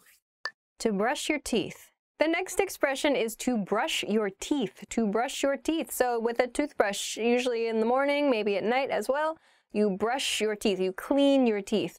In a sentence, make sure to brush your teeth in the morning. To style your hair. The next expression is to style your hair. To style your hair means to arrange or to fix your hair the way you like it. So today I styled my hair like this. You styled your hair like that. Tomorrow maybe I'll style my hair in a ponytail. I probably won't. Maybe you can style your hair in a mohawk, or in a faux hawk, or in a bouffant. Bouffant, that's that. Focus. Oh, yeah, it's focusing. Yeah, that's a bouffant. All right, so to style your hair. In a sentence, it takes a long time to style my hair. That's true. My hair is naturally explosive, and so I have to straighten it before like everything. And then as soon as humidity gets it, it goes, and it makes that sound too. To shave. The next expression is to shave. To shave is to remove hair, like if you're a man, here usually. To remove the hair here with a razor, with another, like a blade of some kind, or maybe you remove body hair or hair on your legs, whatever. We use the verb to shave with a razor. In a sentence, shaving is a pain, for sure, meaning shaving is troublesome. Soap or cleanser. The next word is soap or cleanser. So soap is just used to clean your skin, or yeah, to clean your face maybe, to clean your hands. We do not use soap for the stuff you use to clean your teeth. Soap is used for like body cleaner, or maybe what you use to wash your clothes. So soap or body cleanser. In a sentence, I like nice smelling soaps and cleansers. That is true. Who does not? Deodorant. The next word is deodorant. Deodorant. So deodorant is the product you might put on your body to prevent unpleasant smells. So usually it goes in this region. So this is called the armpit, this region. So arm and then pit. So like, yeah, kind of this cave-ish area in your arm. We call it the armpit.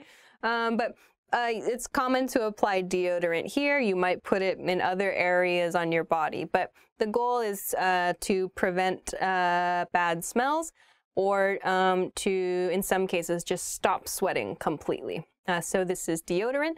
Well, deodorant actually, if I'm going to be strict here, deodorant is used to stop unpleasant smells. Antiperspirant is used to prevent sweating. So perspirant comes from perspire. So to perspire means to sweat.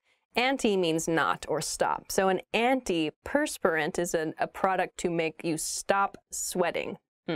So deodorant is the smell one, antiperspirant is the sweat one. Sometimes you can buy a deodorant and antiperspirant together. Woohoo! Great. In a sentence, wearing deodorant is important, especially in summer.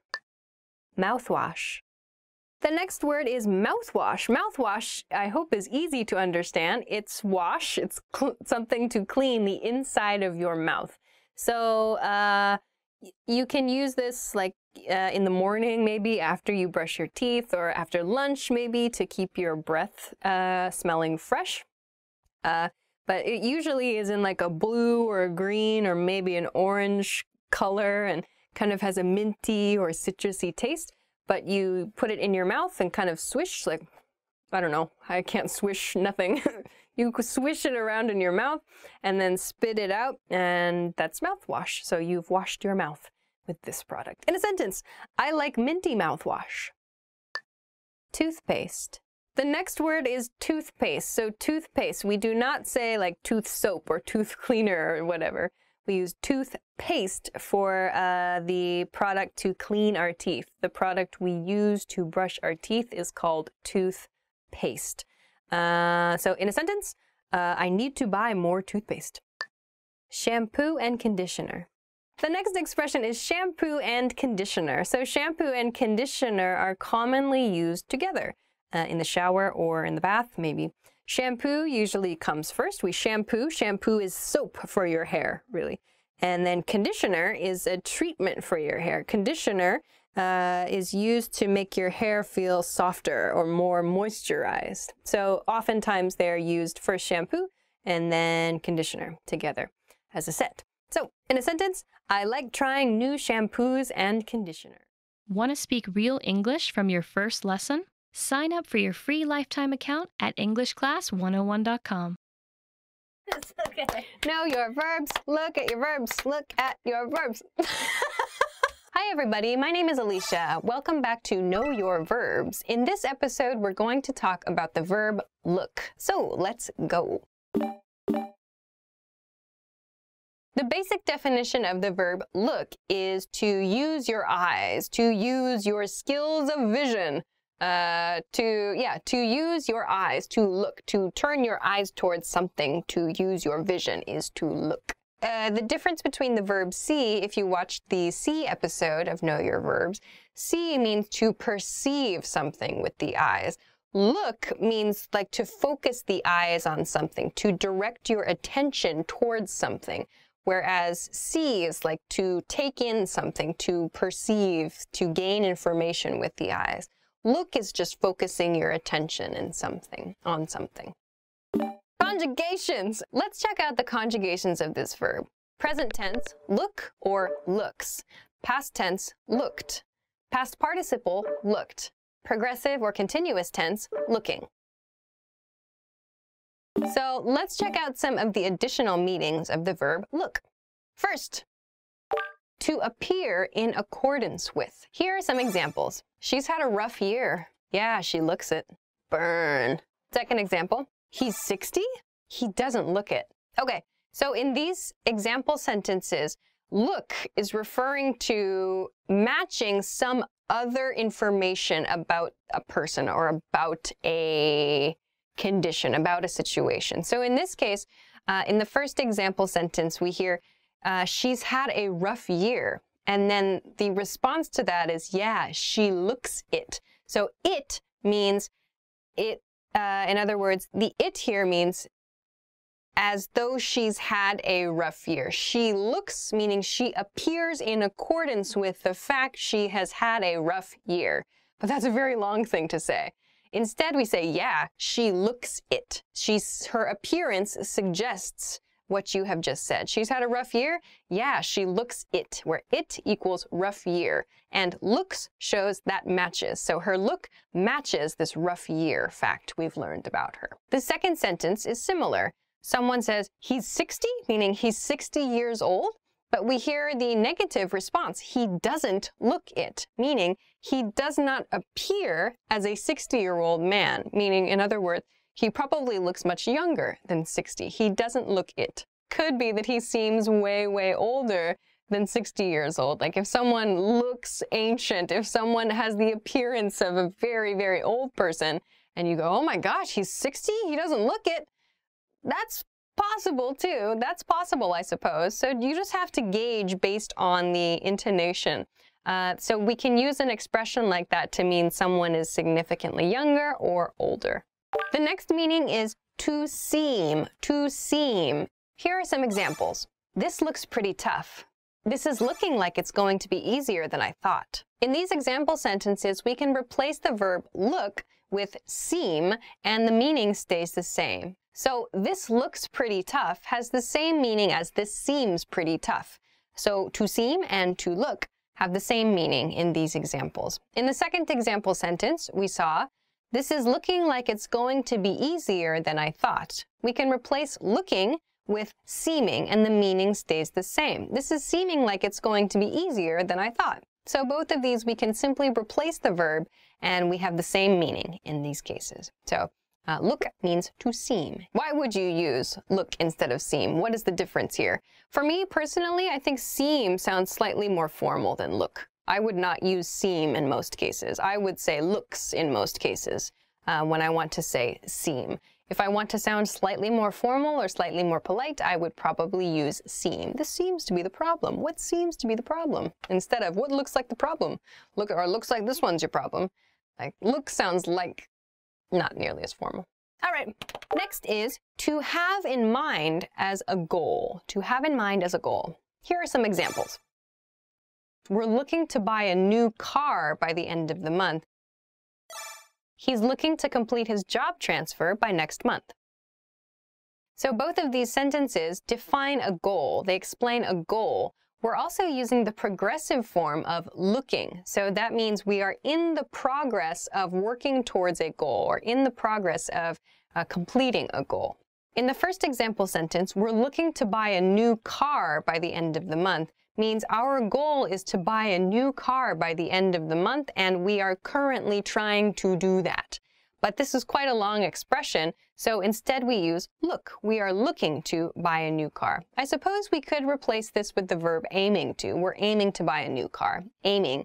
But aiming sounds rather formal, and looking is a little bit more casual. So we're looking to buy a new car. In the second sentence, he's looking to complete his job transfer by next month. We see the same thing. His goal is to complete his job transfer, and his aim is to do it by next month. So he is currently working towards his goal. He's looking to complete something. We use it in the progressive tense to show he is currently trying to achieve this goal, to achieve this outcome.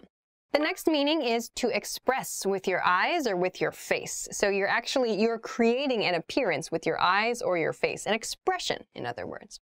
Here are some examples. She looked surprised.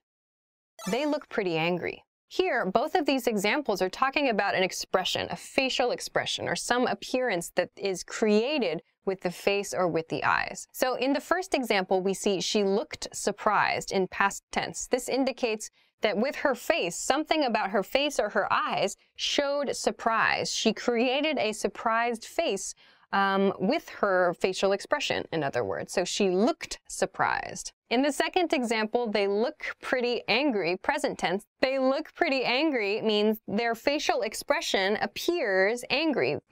Something they are doing with their face or their eyes creates an angry look. Look is a noun here. So they look pretty angry is their expression appears angry. Let's go on to some variations of this. How can we pair other words with look to create a new meaning? First is look into, look into. This means to investigate. Here are some examples. We need to look into these accusations. Have you looked into the requirements for your license? Both of these mean to examine or to investigate something. So in the first example sentence, we need to look into these accusations. Means we need to investigate these accusations. We need to maybe research. We need to search for more information about something. So look into kind of contains all of that. Find more information about something. But look into is much shorter and easier to say, to look into something. It does sound more casual.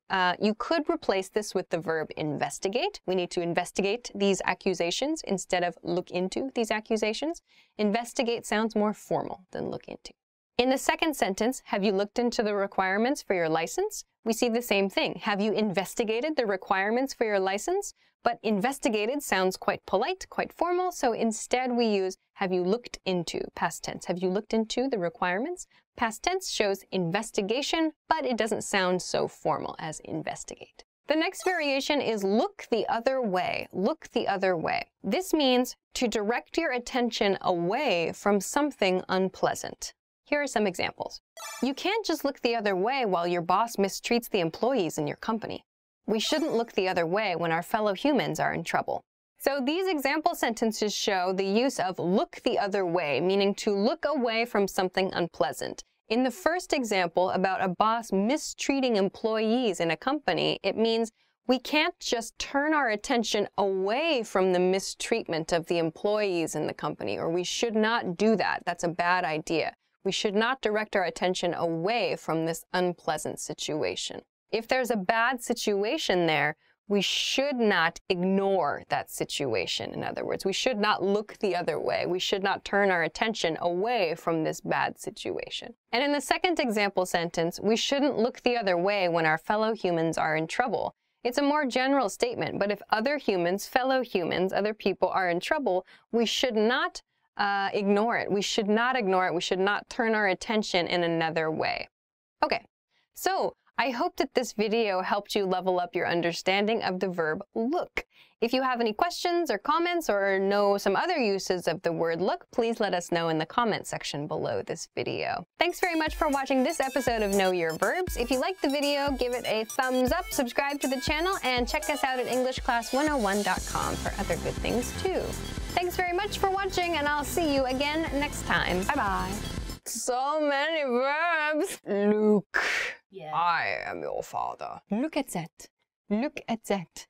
Look at that. Look at that. Extremely correct use. Yep. Excellent work, French tour guide. Examine. I looked away. I went, I didn't realize how much I used the verb look. Oh my gosh. Oh my gosh. Look. Hi everybody, my name is Alicia. Welcome back to Know Your Verbs. In this episode, we're going to talk about the verb keep. Let's get started. The basic definition of the verb keep is to have in possession. So like to own something or to hold something is to keep. Here are the conjugations for this verb. Present tense, keep, keeps. Past tense, kept. Past participle tense, kept. Progressive tense, keeping. Now let's talk about some additional meanings of this verb. The first additional meaning for this lesson is to stop something from going somewhere. This can mean to stop a person, like from leaving or from going to another place, or to stop an object from moving or from going somewhere. Let's look at some examples. Is our manager at the office? Can you keep her there for 10 more minutes? Okay, next one. Keep that car inside the gates. So don't let it go outside the gates. Keep it inside the gates. Meaning number two, additional meaning number two for the verb keep, to cause to remain in a condition or to cause to remain in a situation. Let's look at some examples. Sorry to keep you waiting. So here, sorry to keep, sorry to make you stay in the waiting condition, in the waiting situation. Sorry to keep you waiting. The boss has kept us wondering about changes for months. That was past participle. The boss has kept us wondering. So we remain in the state of wondering here. The boss has kept us wondering for months. So has caused us to wonder continuously for a period of months is the meaning of this sentence. Meaning number three for this lesson is just to stay or to continue something. So this is a very broad example. Let's look at a couple examples. First, keep your head. Keep your head sounds really strange, right? So to keep your head doesn't mean like hold on to your head. But the expression keep your head means control your emotions. So here, your head doesn't refer to your head as the object necessarily. It refers to your emotions. So controlling your emotions. To keep your head means like to continue your controlled emotional state. So if someone is getting maybe too excited or they're getting really angry, you can say, keep your head. Let's look at another example though. Keep in your lane. Keep in your lane So it's like, imagine you're driving. So a lane is the lines on the road. Those are the lines on the road that people can drive cars in. So keep in your lane means stay in your lane. In other words, continue in your lane. We say keep, but it doesn't mean hold. It means continue in your lane. So if someone else, if maybe the person you're driving with is trying to move to a different lane, you can say keep in your lane, just stay there. So it means stay. Another example might be keep quiet. Keep quiet means stay quiet or continue being quiet. But we just say keep quiet to mean continue that state. Meaning number 4 of keep is to persist in a behavior. So to persist means to do something many, many times, to continue doing something many times. In this case, a behavior. A behavior is repeating. So let's look at some examples. This guy keeps calling me. So a guy, in this case, keeps calling my phone. He keeps calling me. So repeatedly, this person is calling me repeatedly. He keeps calling me. Another example. We kept sending messages until they responded. We kept sending messages until they responded. So meaning we repeatedly sent messages to someone or maybe to a company until we received a response. So when we received a response, we stopped sending messages. We kept sending messages until they responded. Let's go on to some variations of the verb keep.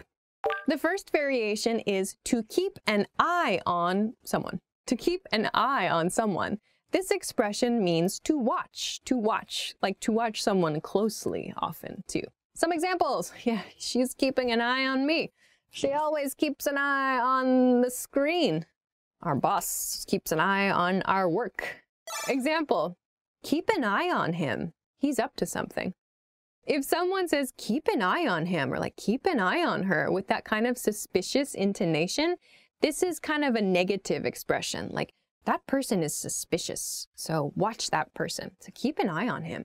But if you say it with an upward intonation, kind of happy, like, whoa, keep an eye on him. He's doing exciting things. That means like you should watch that person and expect something positive. Like we have positive expectations for that person. So this is an important phrase to listen to the intonation. Okay, next example of that though.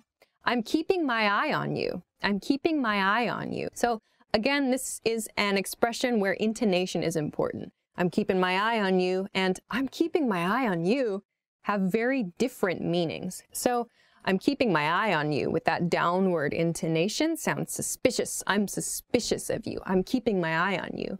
If, however, we emphasize you with that kind of upward intonation in the sentence, I'm keeping my eye on you, it sounds like I'm expecting good things from you. I'm going to watch you with positive expectations. The next variation is to keep one's eyes open, to keep my eyes open, to keep your eyes open. So to keep your eyes open, I use this actually a lot in like live streams, I think. I say like, keep your eyes open for that, or like keep an eye out for that. So actually you can use keep your eyes open or keep an eye out. It's sort of a weird expression. So let's start with keep your eyes open. So plural eyes, two eyes. Keep your eyes open, usually for a thing. Keep your eyes open for new ideas. Or I'll be keeping my eyes open for the exciting announcement. So that means I will be watching for an announcement. Or please watch for new ideas in the first example sentence. So keep your eyes open means watch for something. Watch for something. The expression keep an eye out for means the same thing, but we use the singular eye. So keep an eye out for new ideas. Keep an eye out for an exciting announcement. we can use either the singular or the plural, I or Is. So, did you learn a little bit more about the word keep? I hope so. If you have some other meanings, or if you know some other variations, have any questions, or if you want to try to make an example sentence, please feel free to do so in the comment section. Of course, if you like the video, please give us a thumbs up. You can subscribe to the channel, and you can check us out for more good resources at EnglishClass101.com. Thanks very much for watching this episode of Know Your Verbs, and we'll see you again soon. Bye! Hi everybody, my name is Alicia. Welcome to Know Your Verbs. In this episode, we're going to talk about the verb see. So let's get started.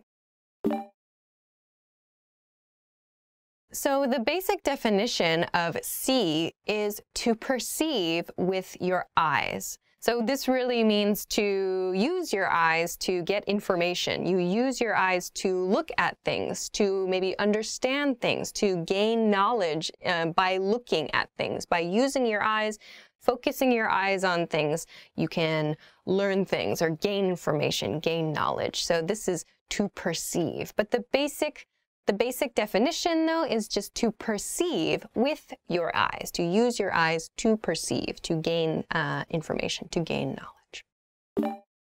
Okay, let's see the conjugations for the verb see. See, sees. Saw, seen, seeing. Let's talk about a few additional meanings of the verb see. First one.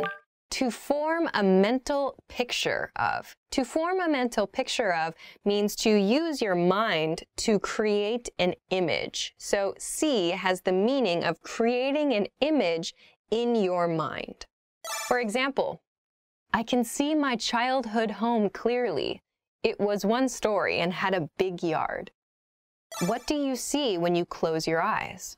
So in these example sentences, we're not actually using our eyes to see something. In this use of the word see, we are imagining it, and in our minds, we are making a picture. So we're not actually using our eyes to see these items. Instead, maybe they are things we saw in the past, and we are imagining them mentally. We are creating a mental image of something. So when I say, I can see my house clearly, my childhood house, it means in my mind, I can form a clear image of the house in my mind. In the question, what do you see? It means when you close your eyes, what's the mental image that appears in your mind? So see is used to create mental images, to refer to creating mental images here. Next is to examine or to watch. So in this use of the verb see, there's sort of the nuance of an expectation. We want to use our eyes to watch something as it changes, or to examine a change as it happens, to examine a behavior. Let's see how the team does in today's match. I can't wait to see what the neighbors do when they realize we bought a pool. In the example of let's see how the team does in today's match, we are talking about using our eyes, our actual eyes, perhaps, if we are actually watching the match. If we go to the game or we see the match on TV, perhaps we are using our eyes. However, if we don't go to the match and we read the score from the game, or we hear on the radio something about the game, or we hear the results of the game, we can still use the verb see. See has this nuance of examining something. So we're expecting some result. So let's see, in this case, doesn't only mean using your eyes to examine. It can mean to examine maybe the results of the results of something, to examine the outcome of something. In the second example sentence, let's see how the neighbors react. We see the same thing. So it's the same sort of nuance. We are expecting a reaction. We are going to watch for a reaction from the neighbors when they realize we bought a pool. So we want to examine their reaction. We want to examine an outcome. We can use the verb see Though maybe we use our ears, like if the neighbor says, oh my gosh, they bought a pool. That's sort of examining, you're waiting for a reaction there. We can still use the verb let's see, the expression let's see, to talk about that. So let's see what happens next, for example. Next one, to make sure, to make sure. Please see that this task is finished. He saw that all the arrangements had been made. In these sentences, the verb see is used to mean make sure or to confirm something, to ensure something. In the first one, please see that this task is finished, we could replace the verb see with make sure. Please make sure that this task is finished. So that's a very clear sentence. Please see is just a shortened way of saying make sure. Please see that this task is finished. Please ensure that this task is finished. We can replace the verb here. The second example sentence is the same. He saw that all the arrangements had been made. So he made sure that all the arrangements had been made. In these example sentences, see is replacing the expression make sure or ensure. So we can use see to mean the same thing. It's just a shorter way of saying make sure. Next, to find acceptable or attractive. What do you see in him? What do you see in her? I don't understand what you see in this restaurant. It's terrible. What are the qualities you perceive in that person, or the qualities that you can detect in that situation?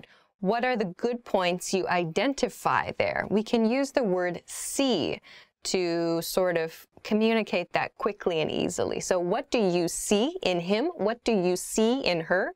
Is a much shorter way of saying, what do you find attractive about him or her? What do you find appealing about him or her? Or what characteristics of that person attract you to that person? Saying, what do you see in him? What do you see in her? Is a much shorter way of saying, what qualities do you find attractive in that person?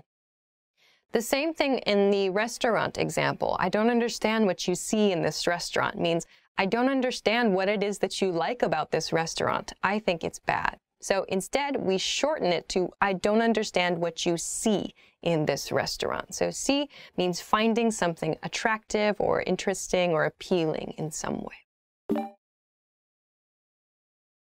Now let's talk about some variations, so some slight changes or some additions to the verb see that change the meaning. First is see through. See through. See through means to understand the true nature of something, to understand the real characteristics of something. He saw through my attempts to work with him and asked me on a date. My boss saw through my lie and scolded me for faking sickness. So here we see the use in the past tense in the first example sentence. He saw through my attempts to work with him, meaning he saw the true nature of what I was doing. So he saw through my attempts to work with him and asked me on a date. So in this situation, maybe the speaker, was trying to spend time with the he in this situation and was asking maybe to work together a lot. But he, in the situation, saw to the true nature of the speaker's request, saw the true characteristics or the actual desire there, and asked the speaker on a date. So in this sentence, we understand that there was a different motivation, so something below the surface of the initial action that was happening. So the other person in the situation understood the other motivation, the motivation below the surface motivation. And so we use saw through or see through to communicate that. So he saw through my attempts to work with him, and he understood there was something else I wanted to do. In the second example sentence, my boss saw through my lie and scolded me for faking sickness. So again, we see in past tense, my boss saw through my lie. So saw that I was lying, in other words, saw through my lie. So saw the true character of my lie, saw the true nature of my statement, and scolded me. So my boss understood I lied and scolded me for faking sickness. So I got in trouble because I was faking an illness, faking sickness. My boss saw through my behavior, saw the true character, understood the true nature of my statement. Next is see eye to eye, see eye to eye. This means to have a common viewpoint or to agree. We don't see eye to eye most of the time. I'm glad we see eye to eye about this. So maybe this one is an easy one to visualize. So to see eye to eye with someone else means you agree with them, you share a viewpoint with them. So you can kind of imagine maybe two people standing across from one another, and if they see eye to eye, maybe they match, their line of sight matches, much in the way that their viewpoints or their opinions match. Exactly, exactly. So they have kind of the same viewpoint. They can see eye to eye, so their eyesight maybe matches, their opinions match. So to see eye to eye, we can say, I'm glad we see eye to eye about this, meaning I'm happy we agree about this. Or in a negative, we don't see eye to eye most of the time, means we don't agree most of the time, or we have different opinions most of the time. All right, so I hope that this video helped you level up your knowledge of the verb see a little bit. If you have any questions or comments, or if you know another way of using the verb see, let us know in the comment section below the video. Thanks very much for watching. Please make sure to like the video, subscribe to the channel, and check us out at EnglishClass101.com for more good stuff. Thanks for watching this episode of Know Your Verbs, and we'll see you again soon. Bye-bye. We'll see you again soon.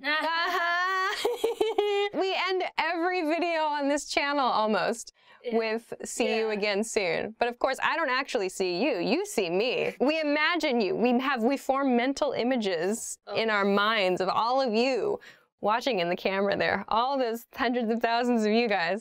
That's kind of terrifying. See? That was fun. Ask not what you can do for your channel. Ask what your channel can do for you. What? Hi, everybody. Welcome back to Know Your Verbs. My name is Alicia, and in this episode, we're going to talk about the verb ask. So let's get started. The basic definition of the verb ask is to make a request, to make a request. Here are the conjugations. Present tense, ask, asks. Past tense, asked. Past participle, asked. Continuous or progressive, asking. Let's talk about some additional meanings of this verb. First is to require. Here are some examples. You're asking too much of us. They asked a lot of him this year. So in these example sentences, the verb ask means to require, or to require something from someone else. In the first sentence, you're asking too much of us means you're requiring too much of us, or you're requiring too much of something we are able to do. Asking too much shortens this expression. So it's not only require, but like requiring the capabilities, or requiring something a person or a machine or an object is able to do. So require, yes, but also require plus capabilities. In the second sentence, we see this as well. So the second sentence was, they asked a lot of him this year. So they required a lot of him. We can't quite replace require for asked here. But we can, the nuance here of ask is they required a lot of his capabilities, or they required a lot of work from him this year. So asked instead condenses all of that, requiring him, requiring his work or his service or something. So we condense all of that into one word, ask, here. The next meaning is to set as a price. Here are some examples. The seller is asking $10,000 for the boat. She asked for $100 for her old laptop.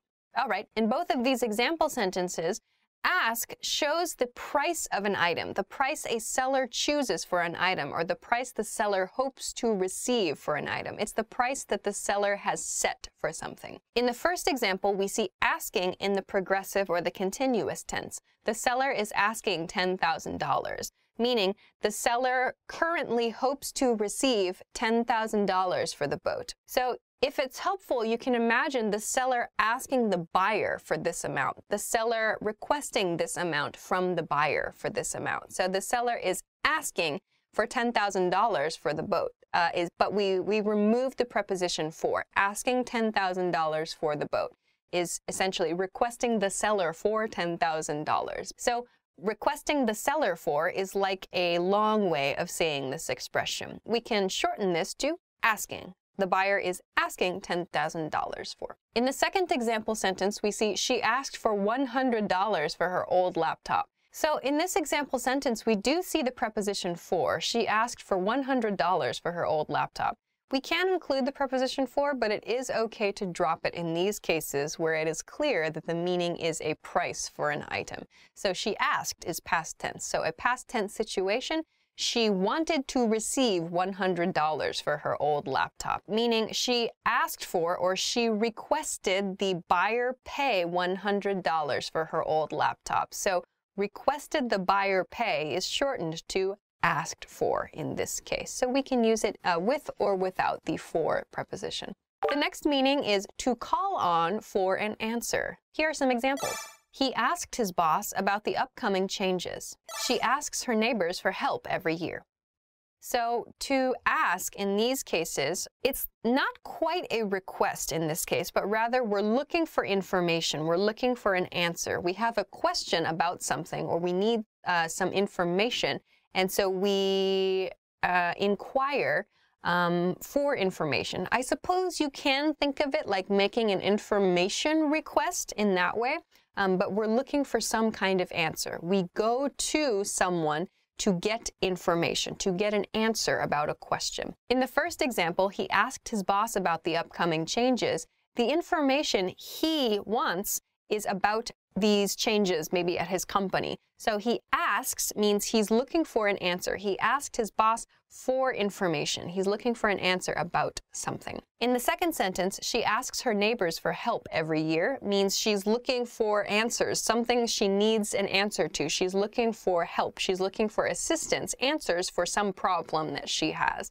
So she inquires about information. She's looking for information. So to get an answer to something, like a problem or an issue you need to solve, we can use ask. Next is to invite. To invite. Here are some examples. I asked some friends to come over this weekend. Why don't you ask your coworkers to go out for a drink? So in the first example sentence, we can replace asked in the past tense with invited in past tense, and the meaning stays the same. I invited some friends to come over this weekend.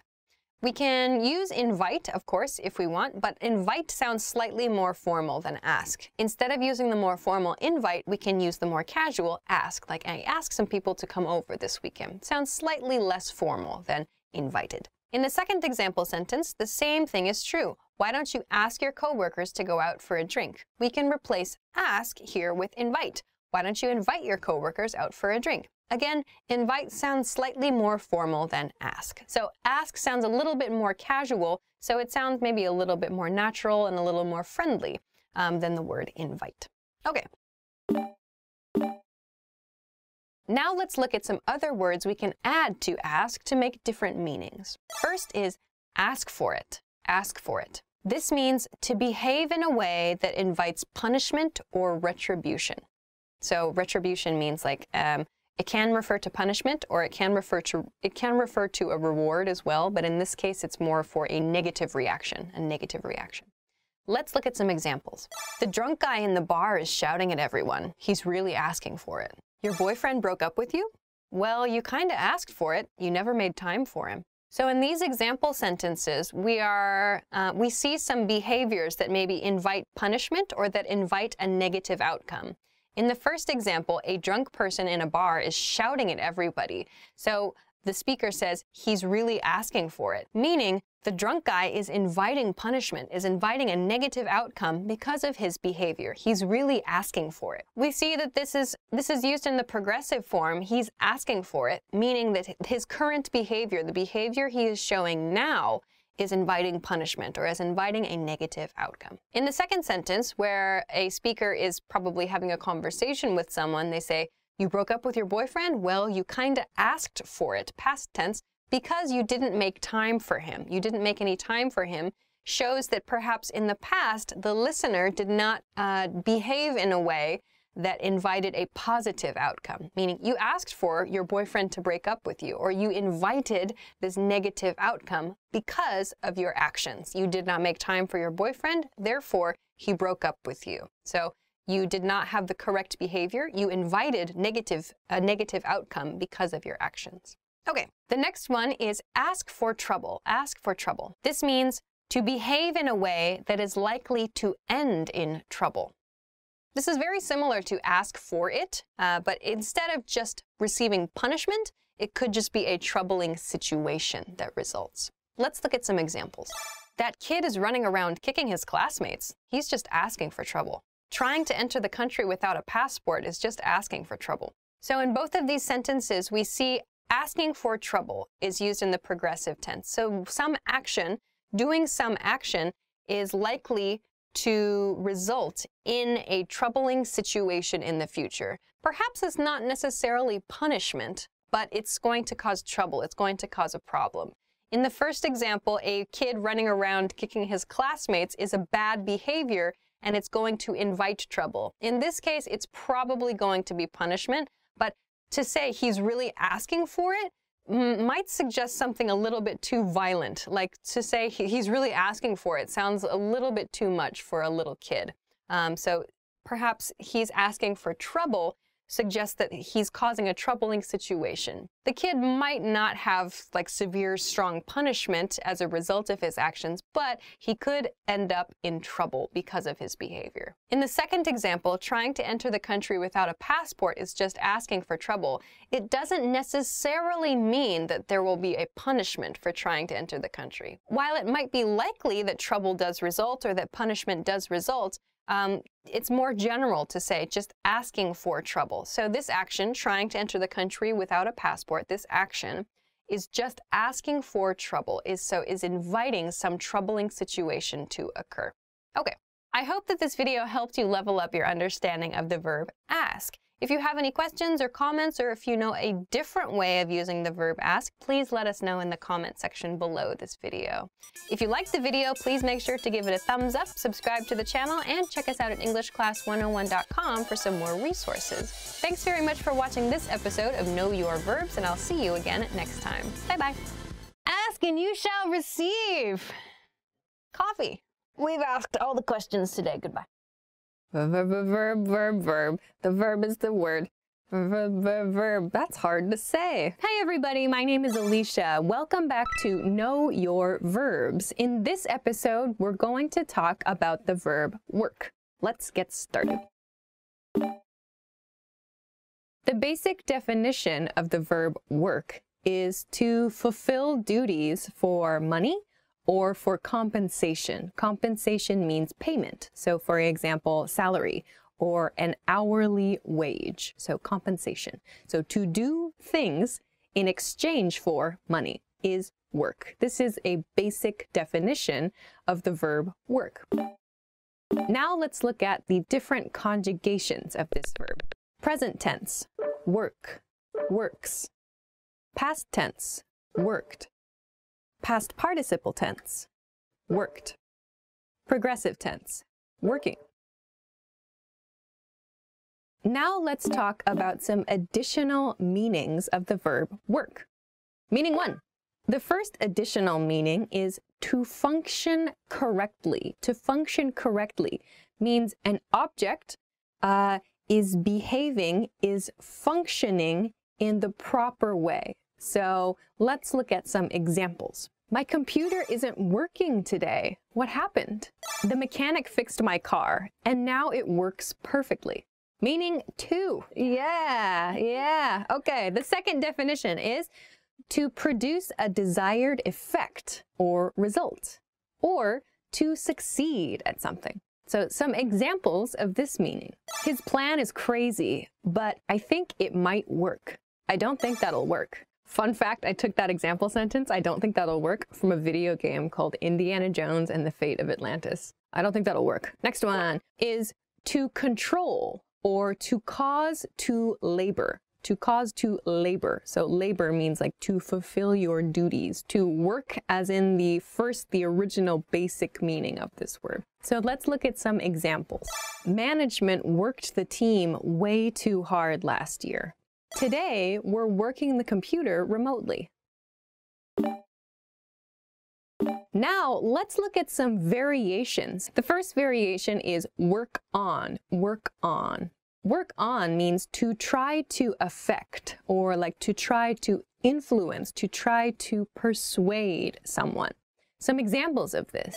Politicians often work on voters' fears. So to work on someone's fears, it's like they're affecting that. They are trying to persuade people by focusing on their fears in this example sentence. The movie works on viewers' sympathy. So here, works on, the movie works on means the movie kind of is affecting the sympathy of the viewer. And then as a result, influence happens. So a change in emotion happens in this way, to work on. The second variation is work out, work out. So work out means to exercise. Work out can mean to lift weights, to jog, to do sports, whatever. Work out just means exercise. Examples of this, I never work out.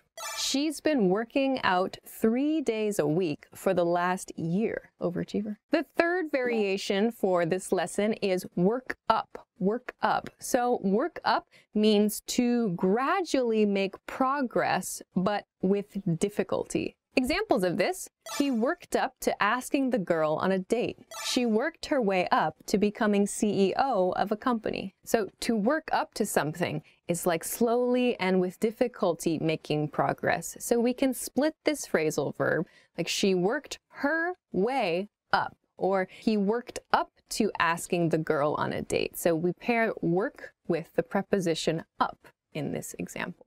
Okay, do you know a little bit more about the verb work? If you have any other variations, or if you know a different meaning of the verb work, or if you just want to practice making a sentence with this verb, please feel free to do so in the comment section. All right, if you liked the video, please make sure to give it a thumbs up, subscribe to the channel if you haven't already, and check us out at EnglishClass101.com for some other good study resources. Thanks very much for watching this episode of Know Your Verbs. We'll see you again soon. Bye. We can work it out. We're working now. Live to work, work to live. Which will you be? Her pen works. It's true. She just drew a picture of me. Do it now. Have you ever thought about how much you think about thinking? Hi everybody, my name is Alicia. Welcome to Know Your Verbs. In this episode, we're going to talk about the verb think. So let's get started. The basic definition of think is to have in the mind. So something you can keep in your mind, like an idea or an image. Something you keep in your head, something in your mind, something in your brain. So to keep in the mind is think, to think. This is the basic definition of think. So let's look at the conjugations of the verb think. Present tense, think, thinks. Past tense, thought. Past participle, thought. Progressive or continuous tense, thinking. Think, thinks. Thought, thought. Thinking. Okay, let's look at some additional meanings of the verb think. First is to consider or to reflect on or to ponder.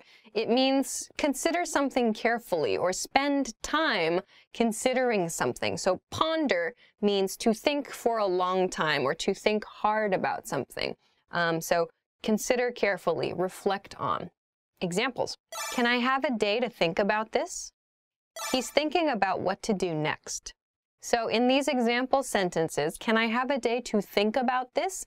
Taking one day to reflect on something, like before you make a decision, is a pretty common thing to do before like a big decision. So can I have a day to think about this means, can I have a day to consider this carefully? Or can I have a day to ponder this? In the second example sentence, he's thinking about what to do next means he's considering carefully his next step. He's considering carefully what he should do next. So thinking is used in the progressive tense here to show that he is currently, at this time, considering something carefully. But to consider carefully, we can make shorter and use the verb thinking. He's thinking about what to do next. Okay. Next is to create something by thinking, or to create something by considering. We usually use this with the word up after the verb think. We thought up so many crazy party ideas in college. She thought up a plan for product promotion. So both of these example sentences mean to create something by considering it in your mind. So in the first example sentence, we thought up crazy ideas for parties in college, means we designed something using our brains. We considered something and created an idea. We created something by thinking. So to think up, blah, blah, blah. So we thought up crazy party ideas. So we designed crazy party ideas by thinking about them, by considering things in our minds. In the second example sentence, we see the same meaning, but for a business situation. She thought up a plan for product promotion. So in this case, past tense, she thought up, she designed a plan for product promotion. But when we say designed, it sounds maybe like she planned something on a computer, perhaps. When we use she thought up, it means she used her mind. She considered the ideas she had and created a plan in her mind for promotion of the product. So thought up uses the mind to create something. Next is to have as an expectation. To have as an expectation, to expect something. I didn't think you'd arrive so quickly. We thought it would take a lot longer to finish dinner. So in the first example sentence, we didn't think you'd arrive so quickly. It means the speaker expects that the listener would take longer to arrive, or the listener was going to arrive later than they actually did. So the speaker in this case had the expectation that the listener was going to arrive later. So they used the negative, we didn't think you'd arrive so quickly. So we didn't expect you'd arrive so quickly. We can replace the verb think with expect here, and it creates the same meaning, the same nuance, really. But think sounds a little bit less formal than expect. So we didn't think you'd arrive so quickly. The second example sentence is, we thought it would take a lot longer to finish dinner. Again, we had the expectation it would take a lot longer to finish dinner. We can replace the verb thought, past tense, with the past tense expected. We expected it would take a lot longer to finish dinner. So in this way, think, or in past tense thought, is used in exactly the same way as expected here. The next meaning is to consider suitability. To consider suitability. Let's look at some examples. I've never thought of him like a manager. We're thinking of her for a higher position. So in the first sentence, I've never thought of him like a manager. In this way, thought means I've never understood him to be suitable for the position of manager. That's a very long way of explaining this sentence. But to condense everything, we use the word thought. I've never thought of him as a manager. It means I've never considered him to potentially be suitable as a manager.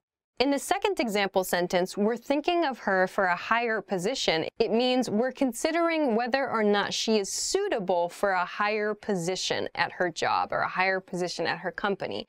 So in this way, thinking in the progressive tense means we are considering her suitability for a position, a higher level position. So you'll notice that the two example sentences included here are related to work. You'll see, though, that this meaning tends to be used a lot with jobs and maybe political positions, so kind of something maybe promotion related. So promotion related or kind of hierarchy related. You'll often hear this in work situations, employment situations. Let's look at some variations, some other words we can attach to think to create different meanings. First is think better of. Think better of. Think better of means to reconsider and make a better decision or make an improved decision. It means to consider something again and change your decision, hopefully to make an improved decision. Examples. I wanted to say something, but I thought better of it and kept my mouth shut. We'll think better of you if you tell the truth. So in both of these sentences, there's a reconsideration. Someone is considering something again and making an improved decision because of that reconsideration. So in the first example sentence, I wanted to say something. We see in past tense, I wanted to say something, but I thought better of it. So it, in this case, is the thing I wanted to say in the first part of the sentence. I thought better of it means I reconsidered it and decided against my first inclination. I decided not to do the first thing I was thinking about. And I kept my mouth shut. So in this case, my mouth remained closed. In other words, I reconsidered my initial action, the action I initially wanted to do. In the second sentence, we'll think better of you if you tell the truth. We see it's used for future. We will think better of you if you tell the truth, meaning if you tell the truth, our opinion of you will improve. We will think better of you. So tell the truth and we'll consider you again, essentially, and our opinion of you will improve if you do this. The next variation is think much of. Think much of. This means to have a positive view of or to approve of. Examples. He doesn't think much of his professor. We didn't think much of last night's dinner. We see in the first example sentence, he didn't think much of his professor means he didn't really approve of his professor, or he didn't have a very positive view of his professor. So a shorter way to explain that feeling is he didn't think much of his professor. In the second example sentence, we didn't think much of last night's dinner. This means, again, we didn't really approve of last night's dinner, or we don't have a very positive view or a very positive opinion of last night's dinner. These are rather long, so we can condense it to we didn't think much of last night's dinner. So I hope that this video helped you level up your knowledge of how to use the verb think. If you have any questions or comments, or if you know another way to use the word think, please let us know in the comment section below the video. If you liked the video, please give it a thumbs up, subscribe to the channel, and check us out at EnglishClass101.com for other good things too. Thanks very much for watching this episode of Know Your Verbs, and I will see you again soon. Bye-bye. Oh, I think that your thought about my thought is a thinking thought. What? My name is Alicia, only for this episode. First is...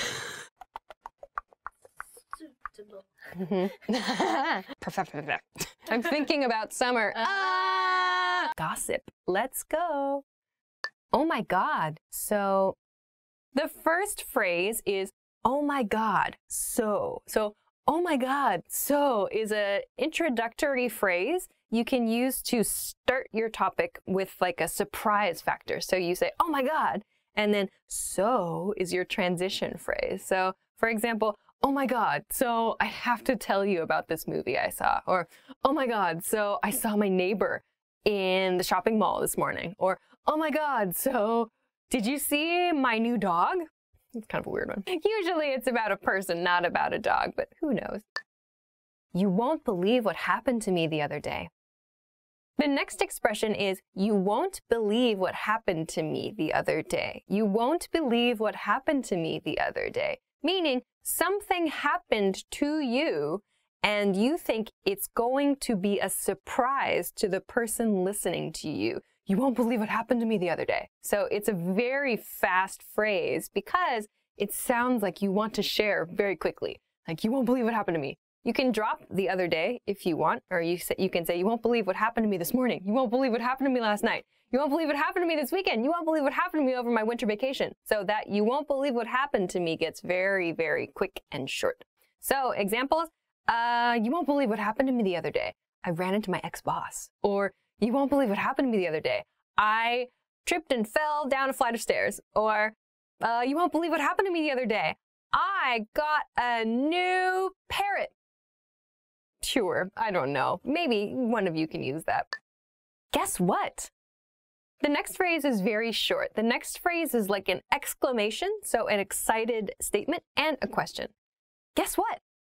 Guess what? So, guess what is inviting the listener to guess what happened to you. Guess what? The full question would be, guess what happened? Or guess what happened to me? But we only say, guess what? So, guess what? And sometimes the listener guesses, and sometimes the listener just says, what? Usually the listener just says, what?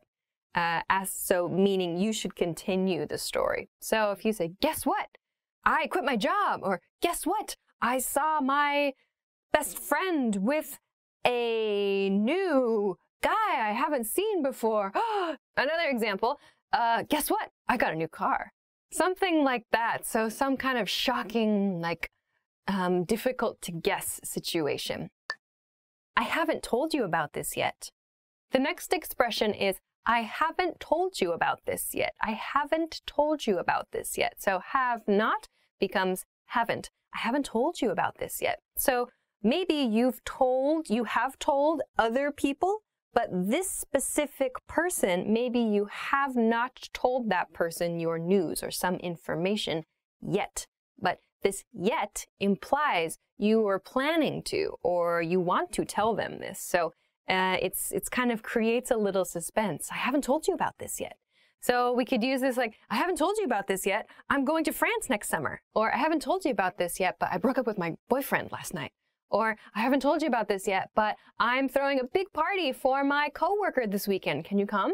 Other examples, I haven't told you about this yet. I saw my boss out for dinner with someone who's not his wife.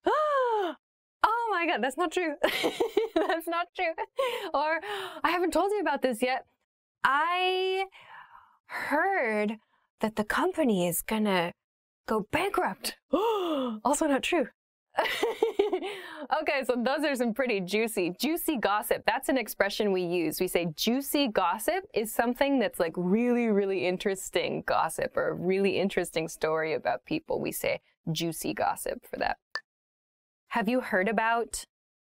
The next expression is have you heard about blah, blah, blah. Have you heard about can be followed with a noun phrase. Have you heard about a person? You can use a person. Or have you heard about a situation? You can use both.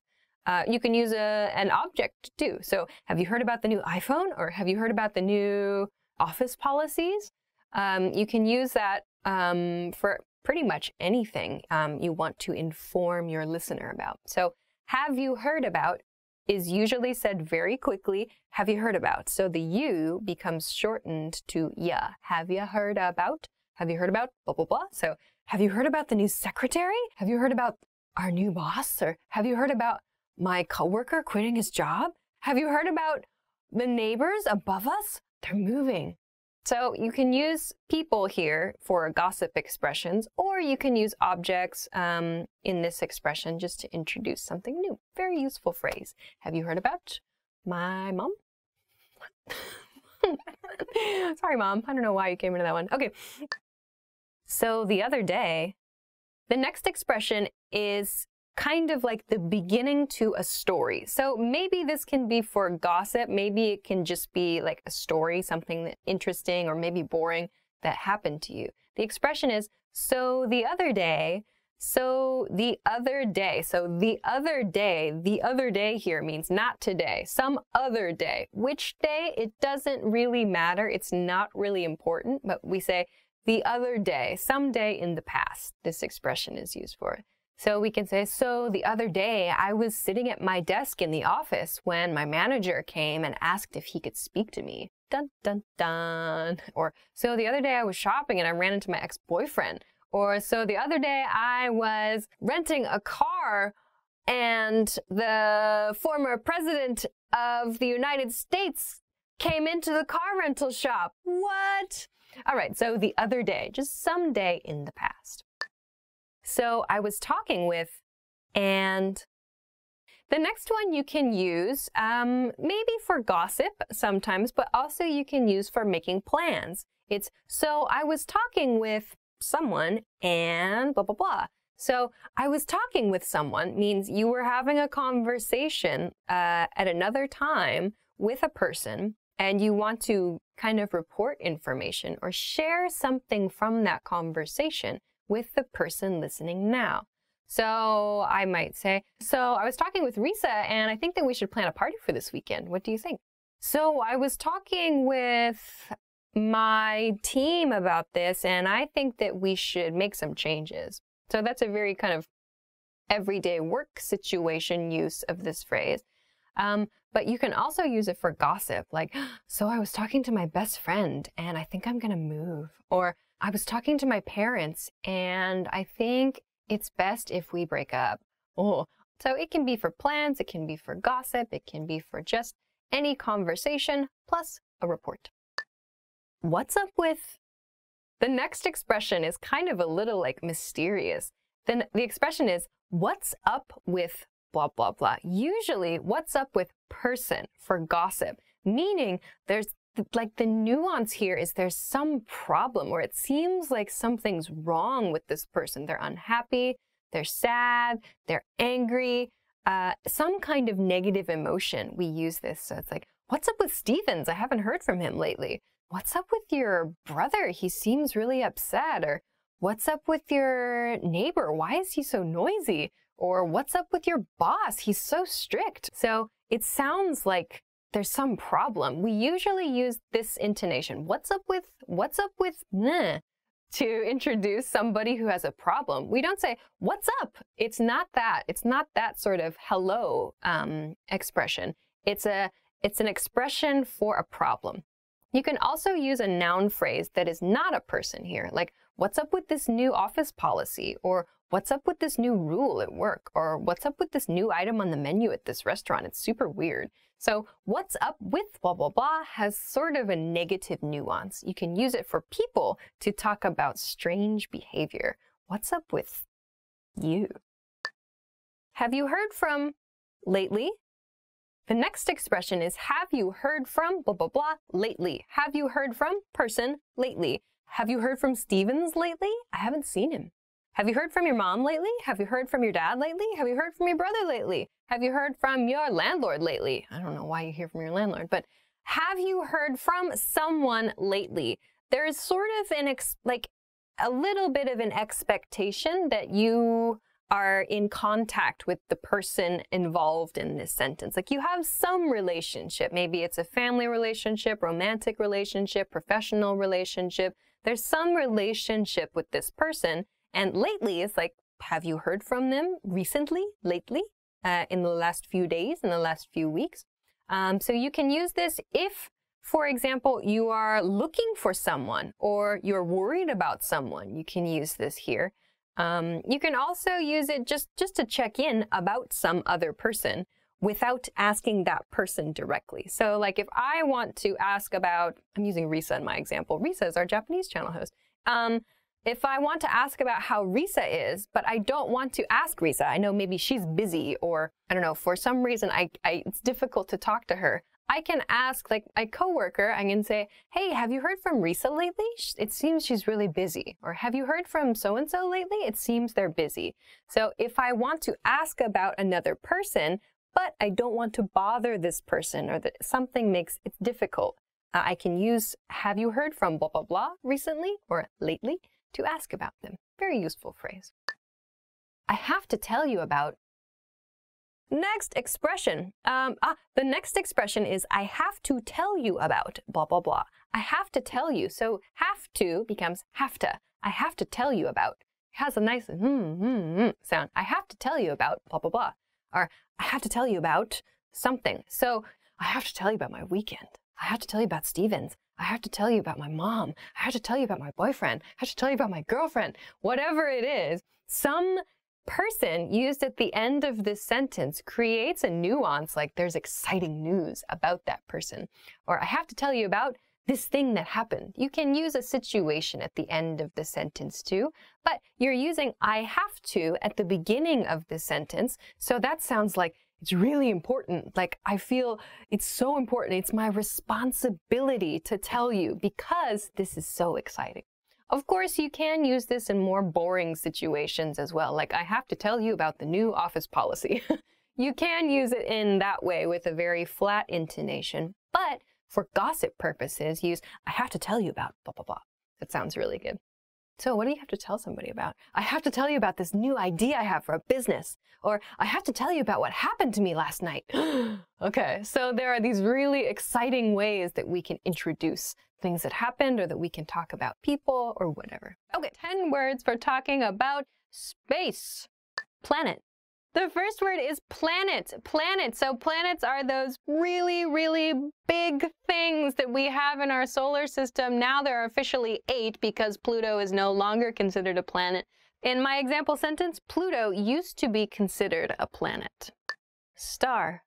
The next word is star. Star. So stars are those very, very bright objects that you can see in the sky sometimes at night. The closest star to us is the sun. The sun is a star, and we can see a lot of other stars if we look up into the night sky sometimes.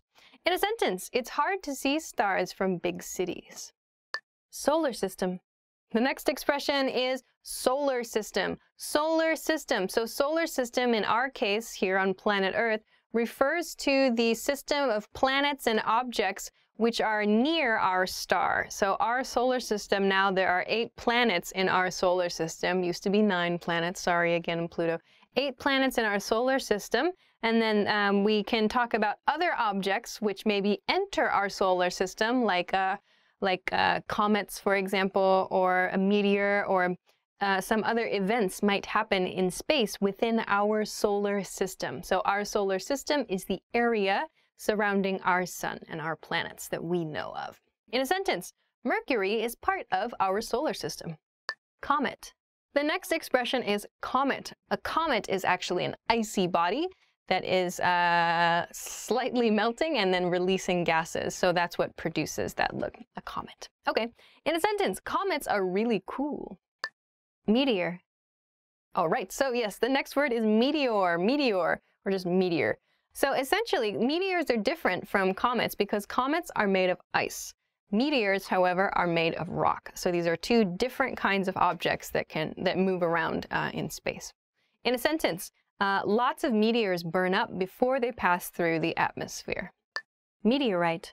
The next word is meteorite. Meteorite. So this is an important distinction that many people don't know about, actually. This drives me crazy, too. So a meteor is the space rock. It's in space or it's in the atmosphere. A meteorite, however, is the rock if the meteor makes it, if the meteor can pass through the Earth's atmosphere and fall to the surface of the Earth, that rock then is called a meteorite. So in space, in the atmosphere, it's a meteor. When it falls to Earth, it is a meteorite. That becomes a meteorite when it hits the Earth. So, fun facts. Okay, that's the difference between the 2. In a sentence, have you ever seen a meteorite? Supernova. Supernova. Supernova. So, the explosion of a star is a huge event. A supernova is the name of it. So, the star explodes, and that's what we call it. It's called a supernova, a star explosion. In a sentence, supernovas must be incredible things. Black hole. All right, the next expression is black hole. Black hole. Black holes are the subject of a lot of study. They have intense gravitational pull, so meaning they have very strong gravity. Black holes will pull other objects into them. It is said that time stops in a black hole, or if you get too close to a black hole, if you get too close to the event horizon of a black hole, you yourself will be pulled into that hole too. It's pretty crazy. So the event horizon is the point at which there's no turning back from, you can't escape essentially the gravitational pull of a black hole once you're within the event horizon of that space. It's crazy. You're done for. All this kind of stuff is so interesting. So, in a sentence, black holes are mysterious. Galaxy. Okay. All right, so the next word is galaxy. Galaxy. Before we talked about the expression solar system, so solar system is kind of our region of space, the region we're familiar with, but the next step up, so if you think of the solar system as kind of your neighborhood a little bit, you could think of maybe the galaxy as your city or your country maybe. It's sort of the next step out. So a galaxy is made up of lots and lots of stars, maybe other planets, other solar systems, many other solar systems in one galaxy. So I think, yeah, we belong to the Milky Way galaxy, I believe. In a sentence, our galaxy is made of lots of different stars and planets. Earth. The next expression is Earth. Earth. Earth is our planet. Earth is the planet we live on. Earth is, habitable, meaning humans can live here. This word, I included it in this vocabulary list because it is a very good word to practice your pronunciation. It is the word earth. earth. That R and the TH sound can be difficult to pronounce together. Earth, earth. So this is a great word to use to practice your pronunciation. Earth. So in a sentence, our planet is called Earth. About 10 words for talking about sleep. Let's go. To wake up. The first word is to wake up. To wake up is to open your eyes, probably in your bed or the place where you are sleeping. To wake up is to become conscious, to become awake. Every day you wake up, presumably, hopefully. In a sentence, I woke up 3 times last night. To get up, to get out of bed. All right, the next word is to get up or to get out of bed. So that means to physically move your body from your bed out of bed, to stand up from your bed, to get out of your bed. We say to get up or to get out of bed. In a sentence, I got up at 8 o'clock this morning. To snooze.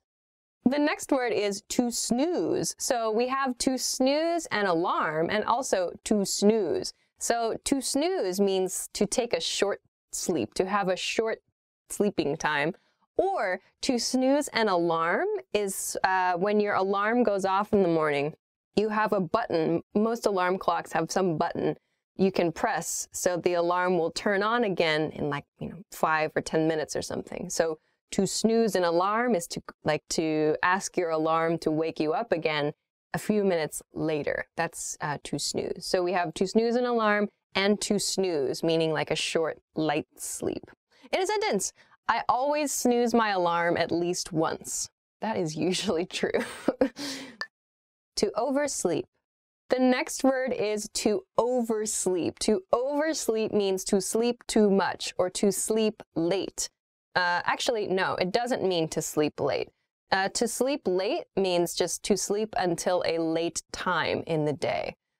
Oversleep means sleeping beyond the time you wanted to get up. So for example, if my alarm is set for 8 o'clock, but I wake up at 9 o'clock, I overslept. I slept beyond my wake-up time. So we can use oversleep to talk about times when you sleep too much. You sleep more than your body needs you to. So maybe your body needs, depending on the person, like 6 to 9 hours or so. But if you sleep like 14 hours, we can say that's oversleeping. You're sleeping too much. That's the nuance here. In a sentence, I overslept on my first day of work. Nap. The next word is nap. Nap is a short sleep. So a nap is maybe 30 minutes, 1 hour, just a short sleep, a short rest. So a lot of people will take a nap in the afternoon, for example, or maybe children actually take naps, for example, in preschool or when they're very, very young. They have an afternoon nap, a short sleep, just like an hour or so, I imagine. In a sentence, I love naps. Actually, I do like naps. I don't like naps because when I take a nap, it becomes a sleep. It's always like I wake up 4 hours later and I'm like, okay, well, I've destroyed my sleep schedule. Dream. The next word is dream. Dream. So dreams are those visions, those images you see, those maybe experiences it seems like you have when you are asleep. In a sentence, I always have weird dreams. Nightmare. So the next word is nightmare. Nightmare is a word which means bad dream or scary dream, negative dream. So children maybe have nightmares a lot. They wake up crying or they're really upset by nightmares, monsters, terrifying things happening, and so on. In a sentence, do you ever have nightmares? To go to bed. The next word is to go to bed. So before we talked about to get up or to get out of bed, this is the opposite. To go to bed means to get in your bed, to try to go to sleep, to go to bed. In a sentence, I usually go to bed fairly late. To hit the hay, to hit the sack. The next expression is kind of a slang expression. We have to hit the hay and to hit the sack. These both mean to go to bed. They both mean to try to fall asleep, but we just use them in more casual situations. The image here of hit the hay is with your body hitting hay, like laying down in hay. I believe historically because hay was used to stuff things that people slept on. So that's why we have this expression, to hit the hay with your body. Same thing for to hit the sack. So a sack full of something soft to sleep on is where this expression comes from. In a sentence, I think I'm gonna hit the hay. To fall asleep. The next expression, it is to fall asleep. To fall asleep, you're in bed and you lose consciousness. You stop being aware. You are asleep. In that moment, we say you fall asleep. In a sentence, it takes me a long time to fall asleep. All right. Want to speak real English from your first lesson? Sign up for your free lifetime account at EnglishClass101.com. Top 10 must-know prepositions and conjunctions for English learners. Let's get started. To. I threw the ball to my dad. To is sort of directional. It's saying that it's going towards something. I wrote a letter to my mother. I went to the mall. I went to the park. My mom asked me to go to the store to buy some bread. To a destination, to a person. From is the opposite of to. From implies where it's coming from, the place of origin. So if I'm going to the mall, I'm coming from my house. This letter is from my daughter. From. How long does it take you to get from your house to your job? To and from, they go together. With. It means together with something. I am at the movies with my friend. I went out to eat with my friends. I go shopping with my boyfriend. With means you are together with something. I like to have grilled cheese with tomatoes on it. I'm here with my book. At is a very short word. I always go to bed at 11 o'clock, if I'm lucky. I usually go to bed at around 1 in the morning, unfortunately. I get very little sleep. At specifies a time or a place. Let's go to the movies at 2 in the afternoon. I'm at home right now. Where are you? We decided to meet at the beach. It's a pinpoint of time or location. In means you are inside of something or in the middle of something. It means being immersed in something. I am in bed right now. The cat is in the box. The child is in the tree. The plane is in the sky. I graduated school in 2019. In. On. I left the book on my desk. On means on top of. I like ketchup on my fries. So that means my French fries are here and I like to put ketchup on them. The man is on the roof. The car is on the street. The motorcycle is on my nerves. But. I think I remember her name, but I'm not sure. But is a way to add a negative to a sentence. So, for example, I really love eating cake, but I don't eat it often because it's not healthy. I'd love to go to the movies with you, but I have too much work to do. I really like you, but I don't want to date you. And is a very common word you will hear all the time. It's a way of adding on a new subject or thing to your sentence. I love candy and pizza. I'm hungry and I'm tired. My friend moved to Spain and I moved to Canada. I love playing outside and I love being inside. And is a way to add on a new subject or thing to what you're talking about. So, I have a toothache, so I went to the dentist. So is a way of adding an example. Another way to say, because of this, I did this. You say something, and then you add so, and then what follows is the effect. So there's the cause, so the effect. So, I was feeling very hungry, so I had some pizza. This video is going to be pizza themed, everyone, apparently. I was really tired, so I took a nap. I was in the mood for some adventure, so I got on an airplane and flew to Mexico. That sounds nice. Or is a way of presenting a choice. So for example, you can either have pizza or you can have candy. I don't know if I should go to the movies or if I should go to the mall. Which color do you like better, red or green? It presents differences of choice. Today's video is on words Americans overuse. I haven't seen these words yet, but apparently it's going to be a series of words that we as Americans, I'm American, we overuse. We use too often. So let's start. The first word is definitely.